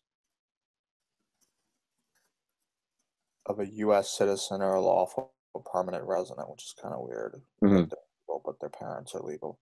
At least one of their parents are legal. Right. Like, I guess. And Texas sued over this because they said really? that was like a violation of the law to just. It's a big thing. Like so in the United States, the executive can say, "Oh, I'm not gonna," like it's because there's so many laws, right? Like if they were just to enforce all the laws all the time, like, we'd go bankrupt. Basically, because like it would just cost so much money. Because it's easier to write a law than to actually come up with funding to enforce that law. Yes. Like, it's much easier to write a law that theoretically will be enforced. Indeed. And to actually full on enforce it all the time. So what it does is it gives the president a lot of power. It gives people in the executive a lot of power to say, oh, in this case, we're not going to enforce the law. We're not going to enforce it that vigorously. Right. But the issue is whether they can do that prospectively like this or not. Right.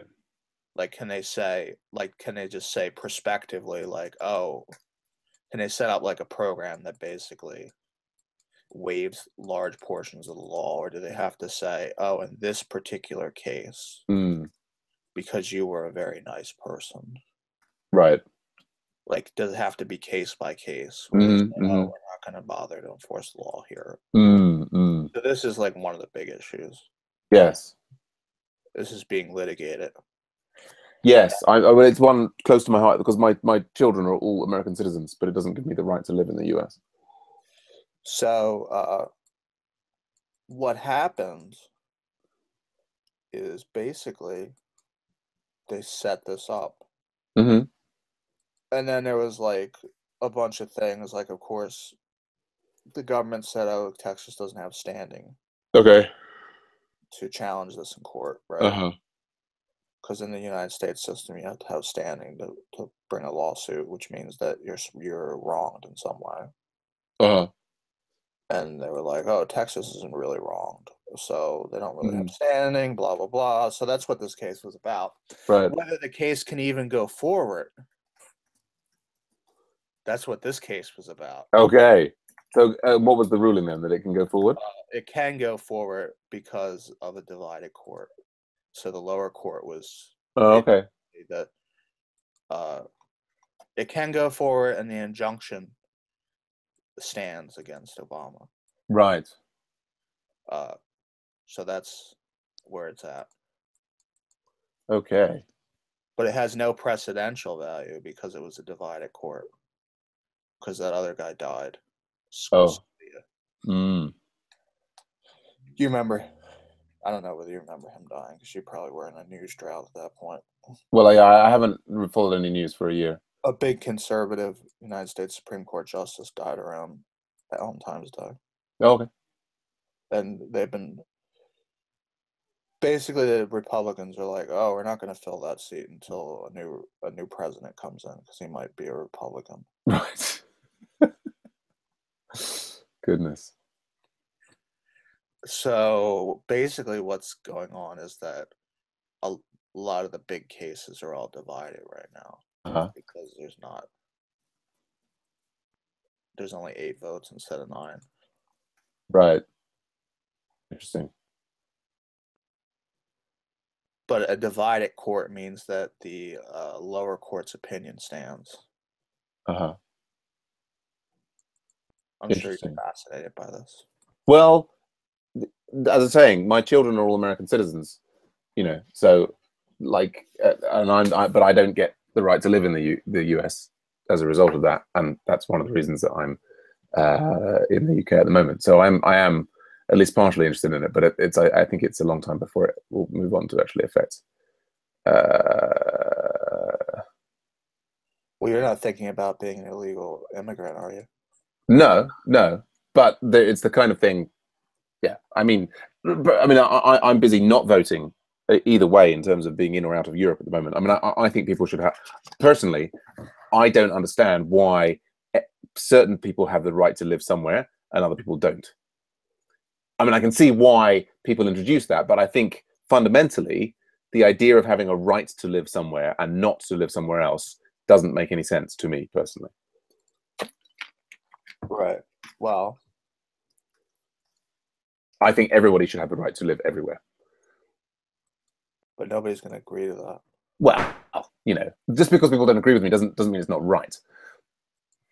In the big R sense. Indeed. Anyway, but look, there's we've got a pull request in there for that thing, and we've also got the ability now to create goals within our analytics data. Right. So that's something else to play with.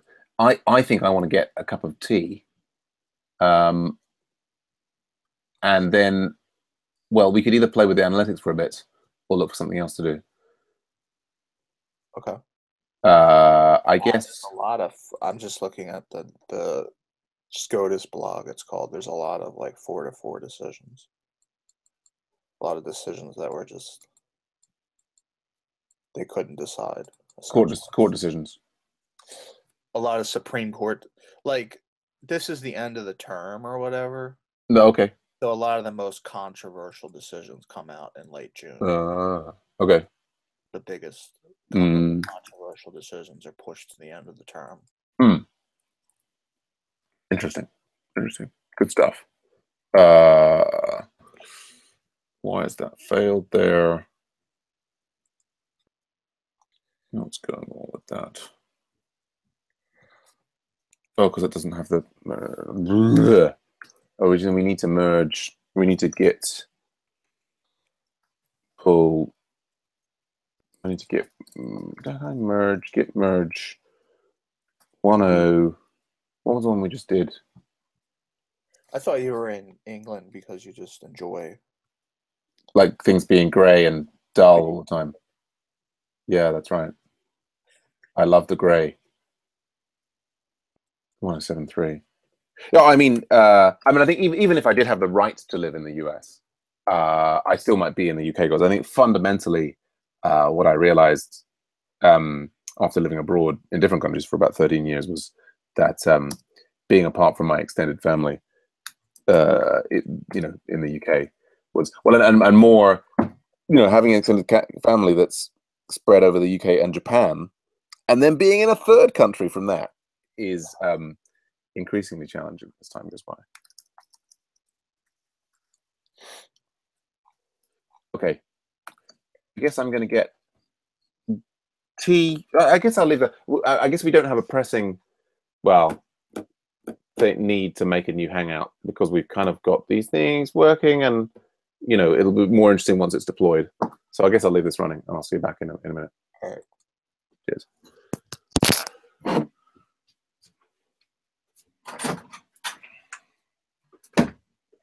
Hello.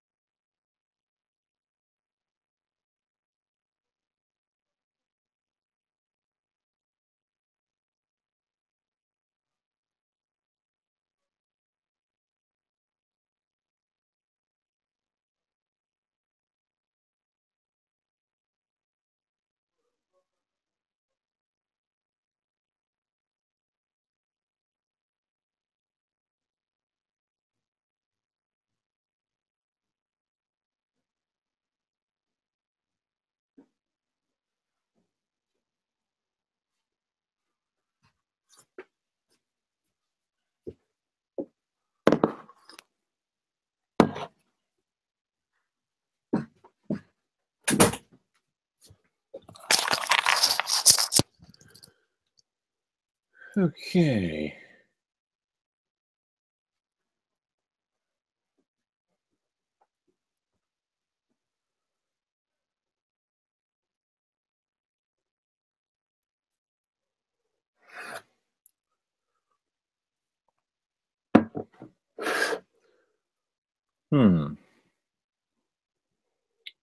Okay. Right. Pull requests are green.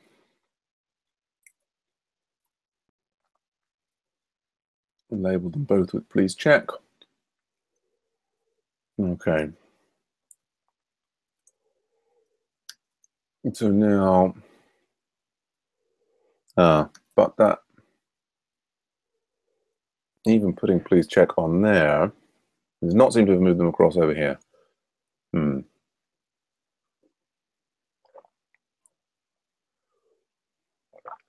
Okay. Okay. Hello. Yeah. Say to what would be cool in some ways if the Slack was updated with the live status or something. Anyway. Texas is also suing over bathroom choice. Oh right, I think did you mention that to me the other day? A couple of weeks ago, I think. Right. Yeah. Well, I don't know. I think they shouldn't they just secede or something? I think there's something. Texas enjoys suing Obama, I think. Yeah. Well, who wouldn't really?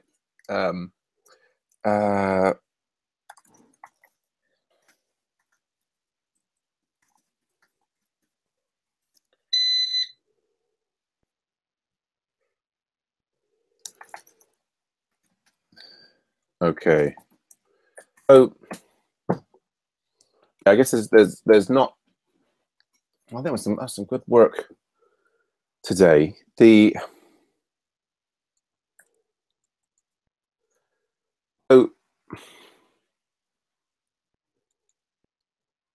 mean, you're kind of interested in the analytics and the analysis of the site data. You're interested in that to some extent, right?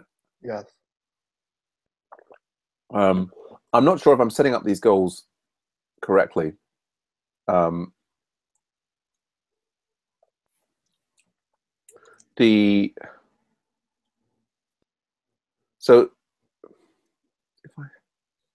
basically we did the mailing about the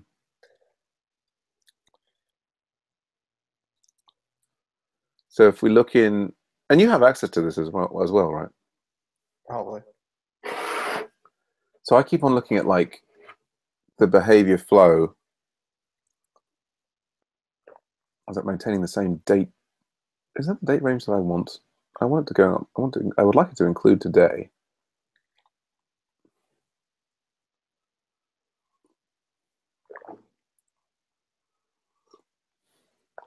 That seems like a sort of a precipitous change to go from 2,000 page views the day before yesterday to 500. I guess that's because the day hasn't ended. Anyway, I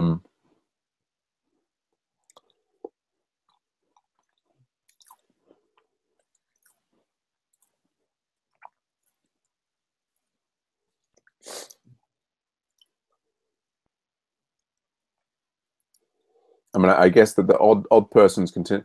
So what I would sort of like to see is I would like to be able to specify. Well, they've got this behavior flow. I would like to be able to specify a page. Like this is kind of, we can see that like a lot of people coming directly to Agile Ventures.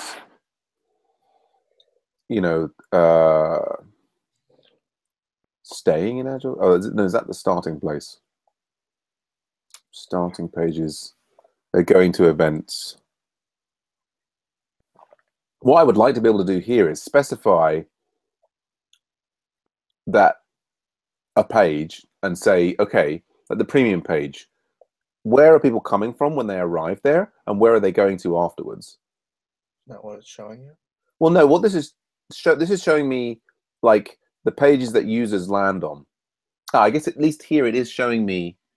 Okay, here we go. View only this segment. Highlight traffic through here. Okay. So that says in the last 2 days, 63 people landed on the premium page. But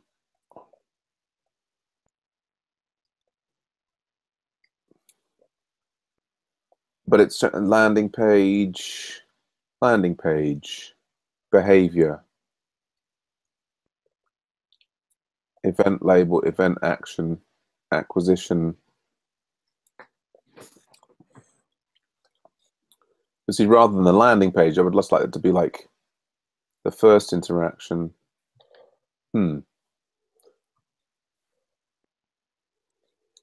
Event action. Not set. But there's an extent to which, you know, some people are looking at the premium page. They're going on and looking at a few other things. It doesn't look like they're particularly moving to sign in. Some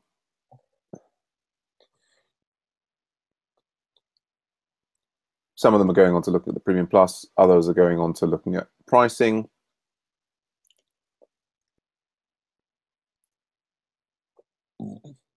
I'm not seeing much in the way of the charges. But so what I was doing the other day, content drill down, I can search here for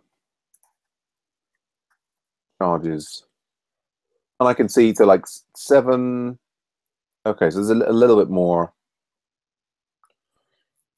You know, 7 people have made it as far as that page, which is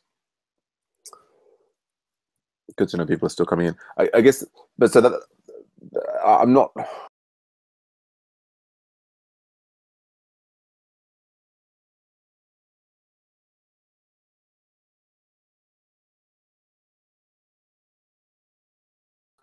And that's basically sitting in an iframe that starts a thing in a new window. So, I mean, I guess in principle, we could be looking at the number of people hitting events new. Oops. We've got events / there we go. So like in those 2 days, we've got 55 people hitting the events new thing, 44 of them. I mean, that's from the MOOC. Yeah. Yeah. Pairing on one side. I don't. Do we even have that? I'm surprised. That's weird. I guess we have like a page from before that's like a static page. Oh. Which doesn't exist. Why? That's interesting. That many people are coming in there. But so what I would like to know is from this one, okay, where is that? What's the? So if I click on this, how can I now find out? Oh, okay, so events pairing on CS169. Right, there was 41 people who looked at this person's pairing page. Huh. I think the fact that we've got so many people describing themselves in the event, like it's just crying out to have you like in this space the image of the person and the link through to their profile, isn't it? Maybe. Anyway, we've got a ticket in for that. Okay. Right. So these are all things that it's events / right. Okay. And then right. These are the slug net. When the events have the same names, they get other things added on them. But so there's large numbers of people looking on those things. I guess the statistic that I would like to see is I would like to see. I'll write this down somewhere.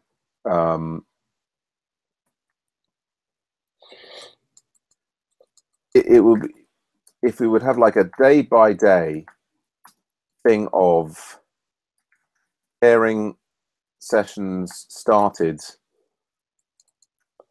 and then like maybe even a bin by numbers of people in the sessions. So we might imagine something like we would have Monday, and then you'd have something like, so you've got three sessions that had 1 person in it, we had this many sessions with that many people in it, like this. So this would be like number of people, number of sessions, and so then.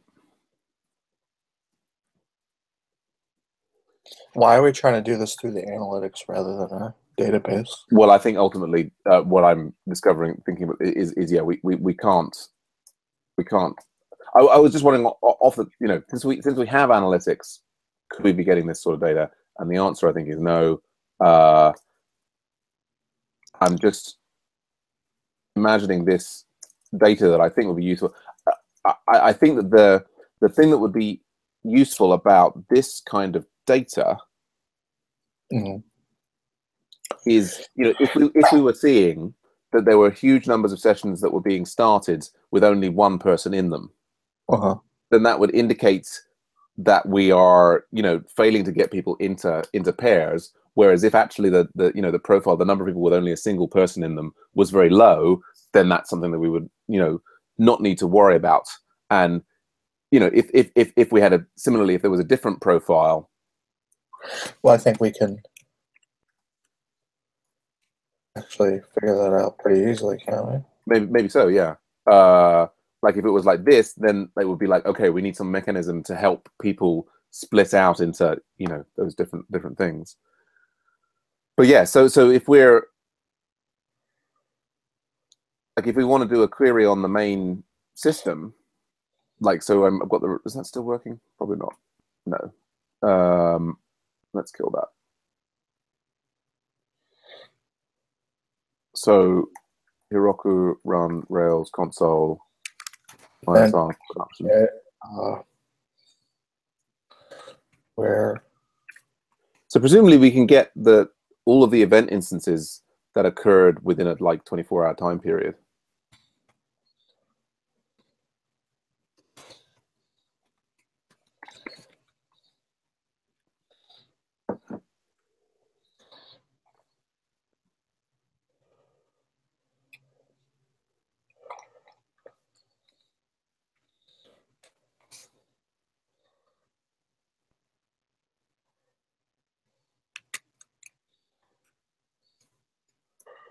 Okay, so here.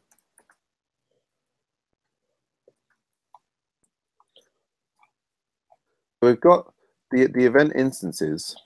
They have a product ID association. But project 64, it's CS169. So we can get all of those projects. Event instance. Yeah, for event instances. And then participants, so it's this structure. Now, I guess the thing is that over time,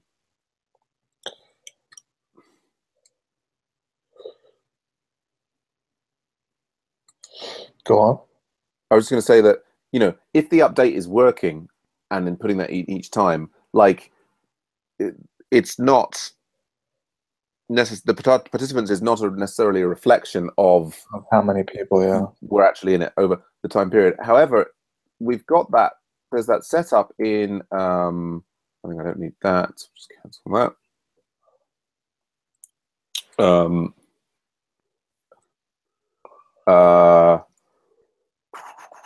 The events, like the past events thing here, I mean, we've got this.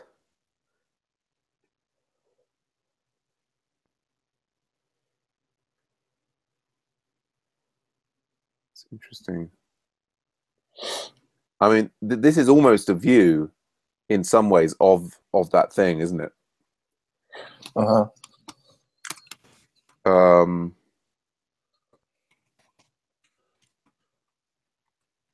Right, and I wonder how that's displaying the participants. So this is the Hangouts controller.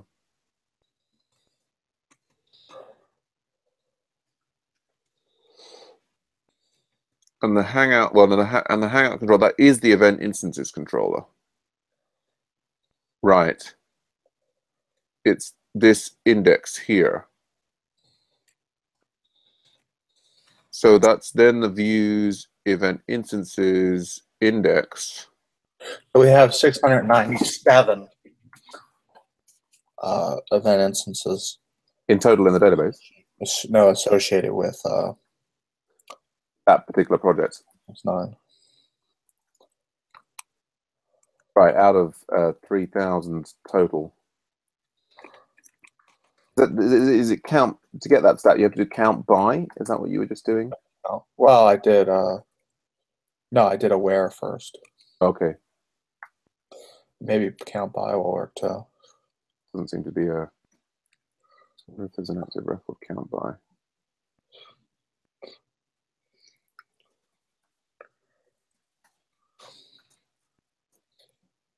So, so if I want to do first participants. Share your screen. Do Yeah, you can just do count project ID 64.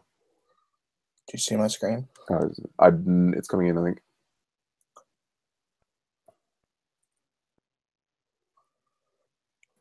Well, it looks like the. Oops. Looks like you were in one.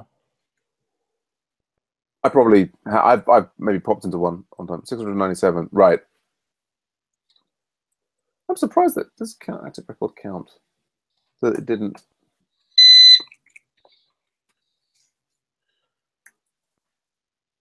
Calculations count. Can you not? Average count.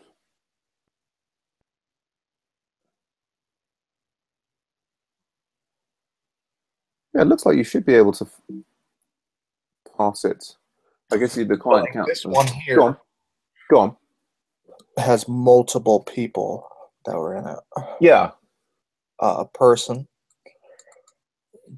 ID. So how do we? I just want to figure out how to count those. I guess the way to count this is just the length, right? Well, we also like it's being counted in. Oh, hold on. Go on. Like I think we've got the participants method. Participants.length will give us right count. So you could do a map over that.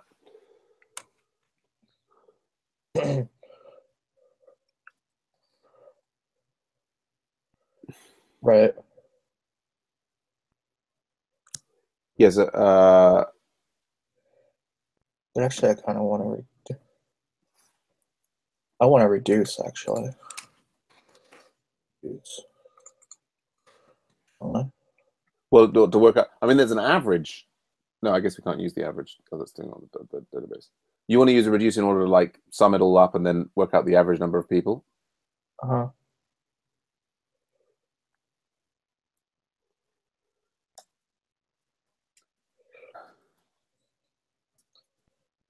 So we do a reduce.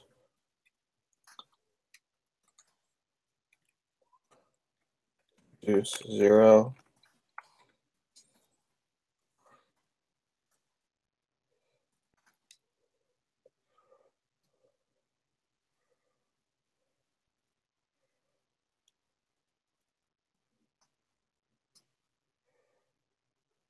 I just did a. I don't know what you're doing, but yeah. You want to see what I'm doing? Yeah, I see that, but so this tells us that at least according to the majority of the those things are reporting only a single person.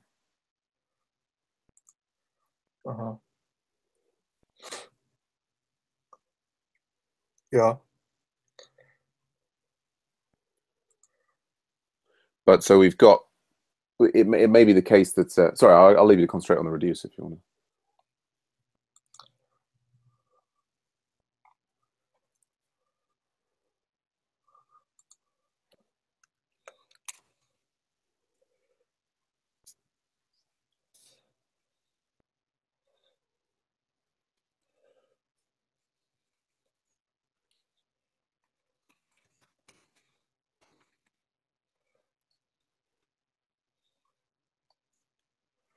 I got 903 over 697 pairing sessions.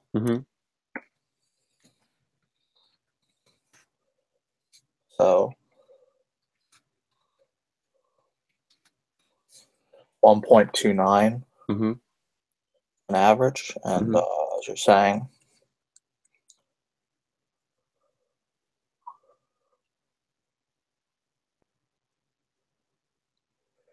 I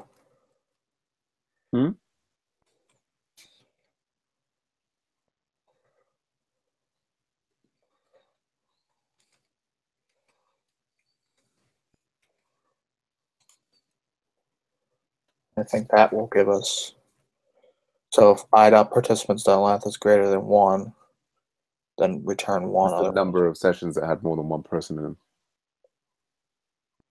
So 173 had more than one person in it.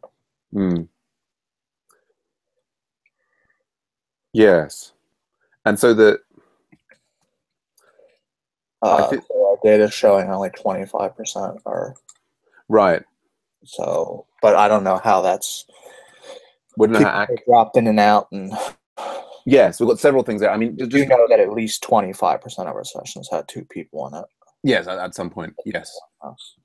I mean, we've got the issue that it seems like, you know, the bug that we've just fixed may have an impact on that. Like I'm looking at this one session, and yeah, there's only a single the updated out is 2 minutes later. I mean, that might reflect that it was closed down after a few minutes.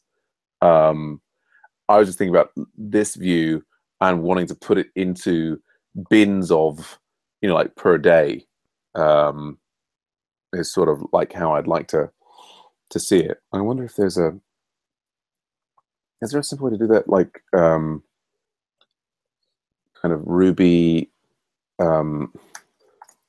binning per day. Does that really easily? You're talking about what is it called?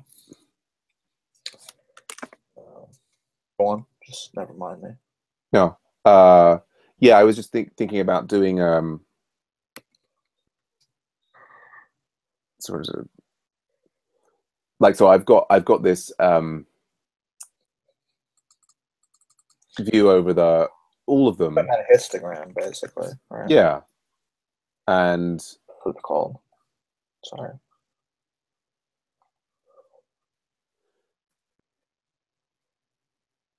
I guess I'm like, I wonder if I can just sort of specify created at, and then can I like specify a particular day there? I mean,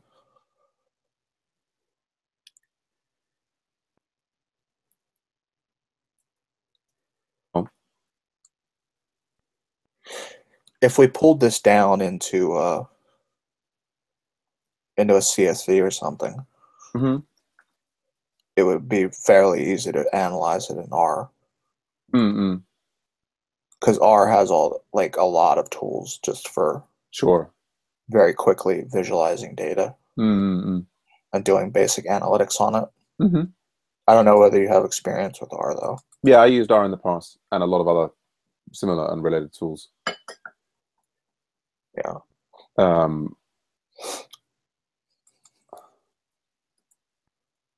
I don't know whether you would want to do that though. Well, I think we might. I think that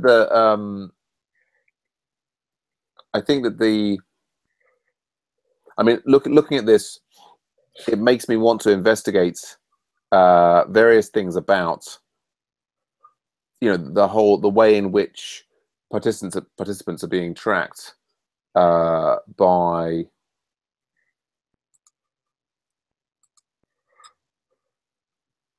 the way in which participants are being tracked. Like, we'd actually like to know in an ideal world when people drop off. And yeah, that would be also very interesting. I'm just looking at here about the way in which to extract particular dates, but it's not. They're not looking. Interestingly enough, we're doing right now is data exploration. Indeed, it is. And at big companies like Facebook and stuff. Yes. Like even if you're hired on as a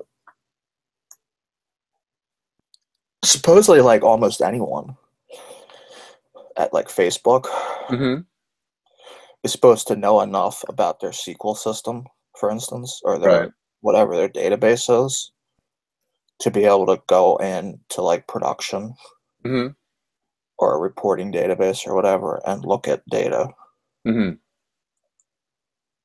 Like to know enough about absolutely how to query data, right, not on their own.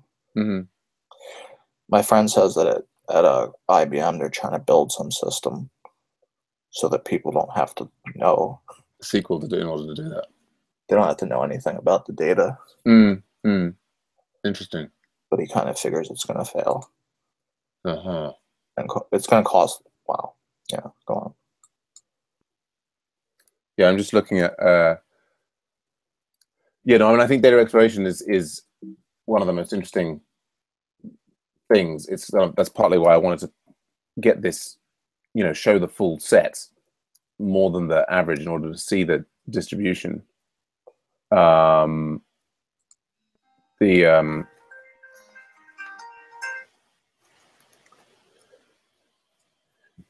guess I should probably. We can basically we can create. So I can kind of create a time. So I can do it on. So I probably can't do it through the active record, but I could do it through the Ruby mapping. So I could kind of, if we have this,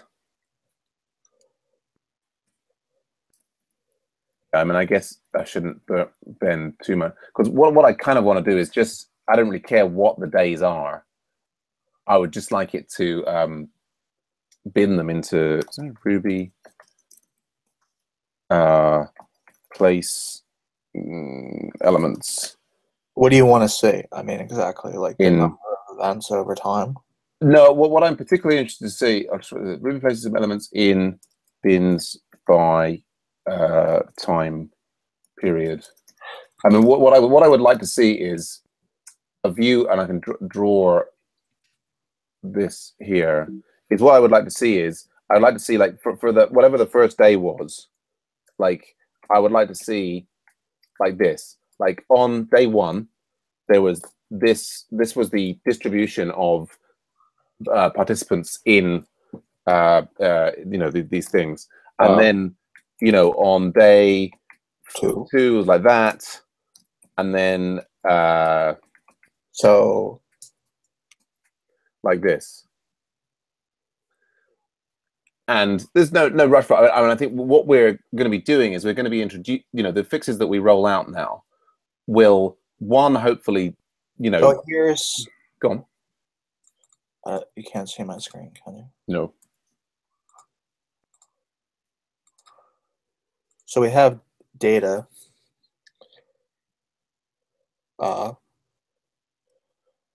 first event instance with that project ID is March 22nd, 2016. And the next one is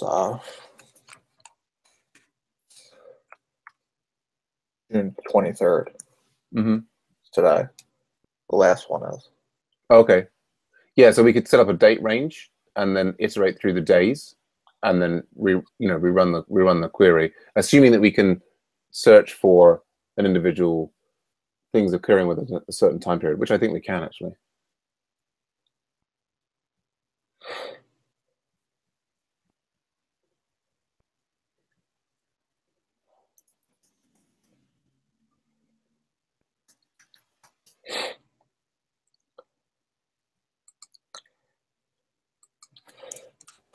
Well, if we search updated at, for instance,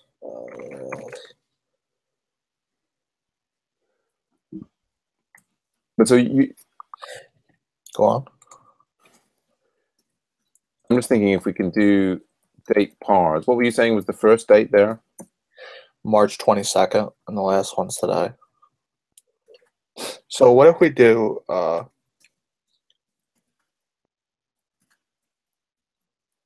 let's say, go on.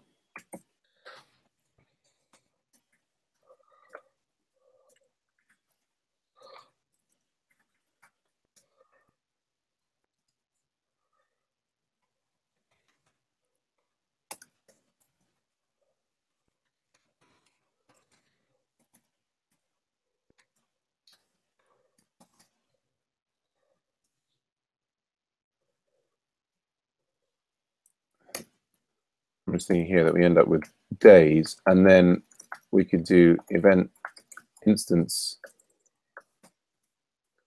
where I think this might return just nothing whatsoever. Project ID 64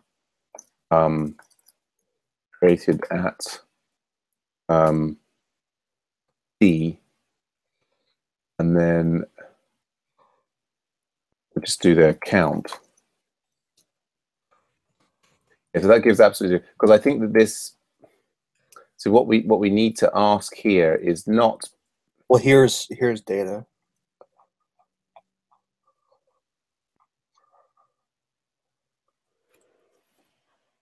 Oh, okay, there. There's a series of nested arrays with Okay. Participants and Right, but rather than giving me the data, do you want to give me the query?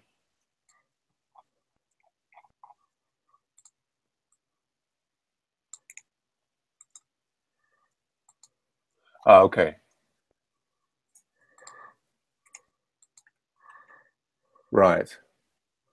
But so that's giving yeah, that happens to be giving the dates for that.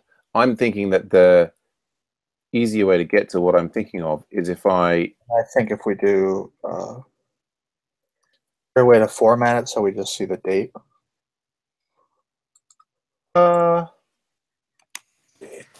Maybe.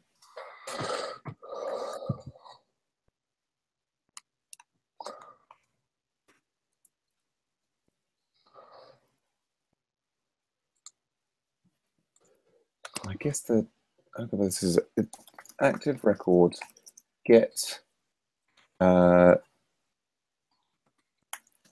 a particular day.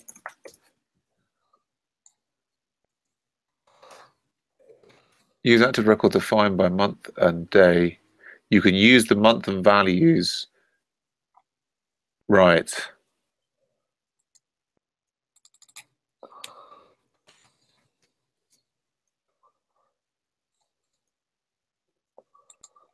I just want to see the date, actually.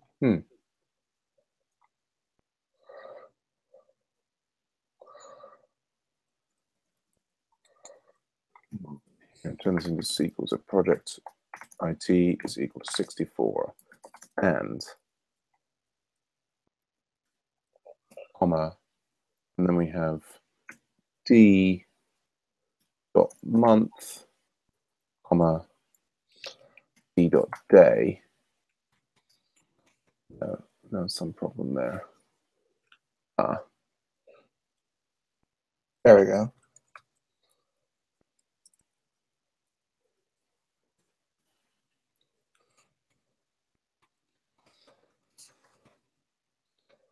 That is strict time quote. It'll give you these dates in that form. See what I did? I do, yeah. That kind of clears up the noise about the times. Yeah, I mean, one way to go is to pull that into a spreadsheet and yeah, then we can analyze that with like other tools if we want to. Yeah, I was just seeing here if I could pull out the data for a particular day, but it looks like it's a MySQL specific thing here that I've ended up getting my hands on. Which date time method to use for? Oh, wait a sec. Dates where? And that's where we've got date in the database.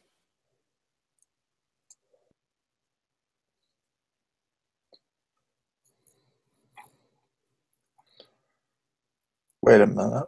I'm only seeing data from like this month. Mm-hmm. Last month. That's weird. Well, that project only existed for a while. I thought I saw something. Yeah, you're right. It's only existed for a little while, I guess. Yeah.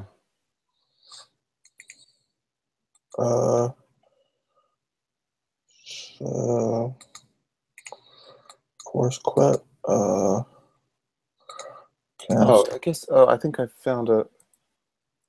Right. To go back to here, looks like I can create a date to check, and then I can specify here beginning of day, and then I can go in a range to d dot end of day.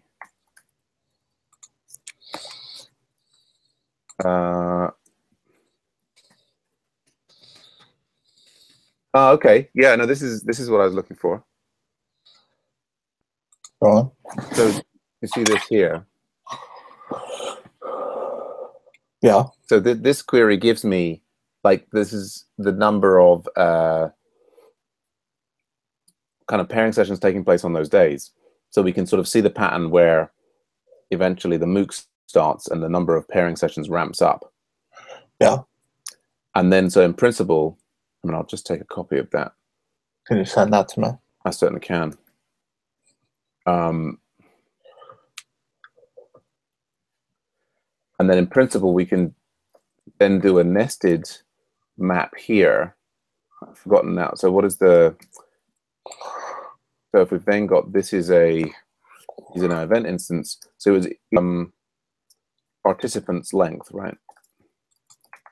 List JSON or something. It's still not very nice. I basically just want each, can you get nested arrays on new lines? Is Ruby nested arrays on new lines? Is this preprint or?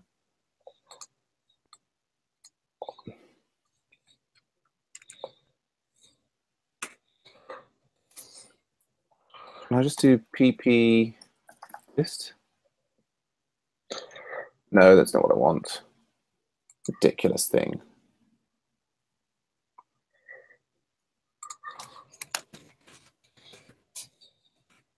Ruby. Put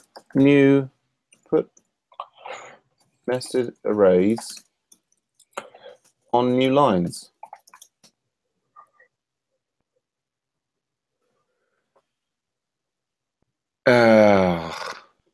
All right, I'm about to write a CSV, I guess. How do I do this? CSV. You're going to export to CSV?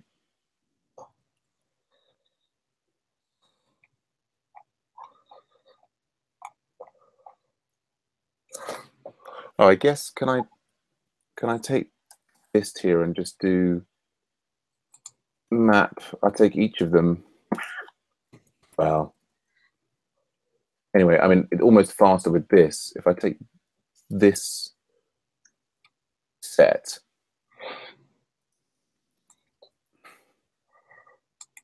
I can just break them on. You know, let me get my query back that generates it. There we go. So this generates. Let's make that page. It just seems to me insane that there isn't. So what this is giving me, Control Z, is that's basically saying, yeah, over time. That was interesting because the previous view seemed to indicate I was getting. What was I sent you the previous one? Yeah, we get a lot of zeros. Okay, so we can see all of these days where people don't do anything, and then we can see all of a sudden there's this day where there's like a single one with 4 and with 2,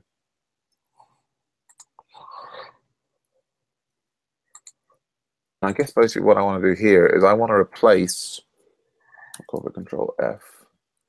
I take that,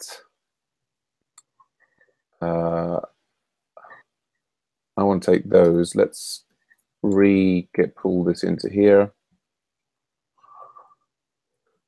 And so here, go to CSV. So this is every data point on pairing that we have with the date. The date and then the number of people in the session. Yeah. Do you want me to send you this? Sure. Yeah, great. And then what I want to replace that with is I want that on a new line. So. Okay.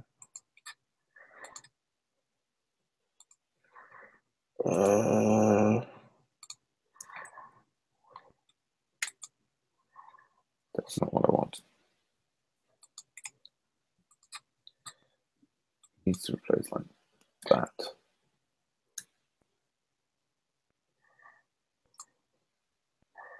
Okay. Yeah, so I've got slightly many spaces in it. Let's Control Z, remove one of the spaces.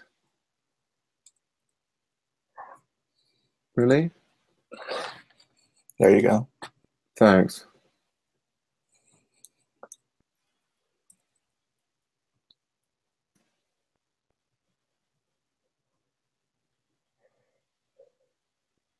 Okay. Yeah. So I've got kind of the view that I wanted here, which is I can kind of see, if we kind of make this smaller. There we go. So there I can kind of see here. So this is over time. And then this is the distributions by days with the number of people in them. I guess it's time for the scrum. I guess I'll stop the broadcast and kick off the scrum. Okay.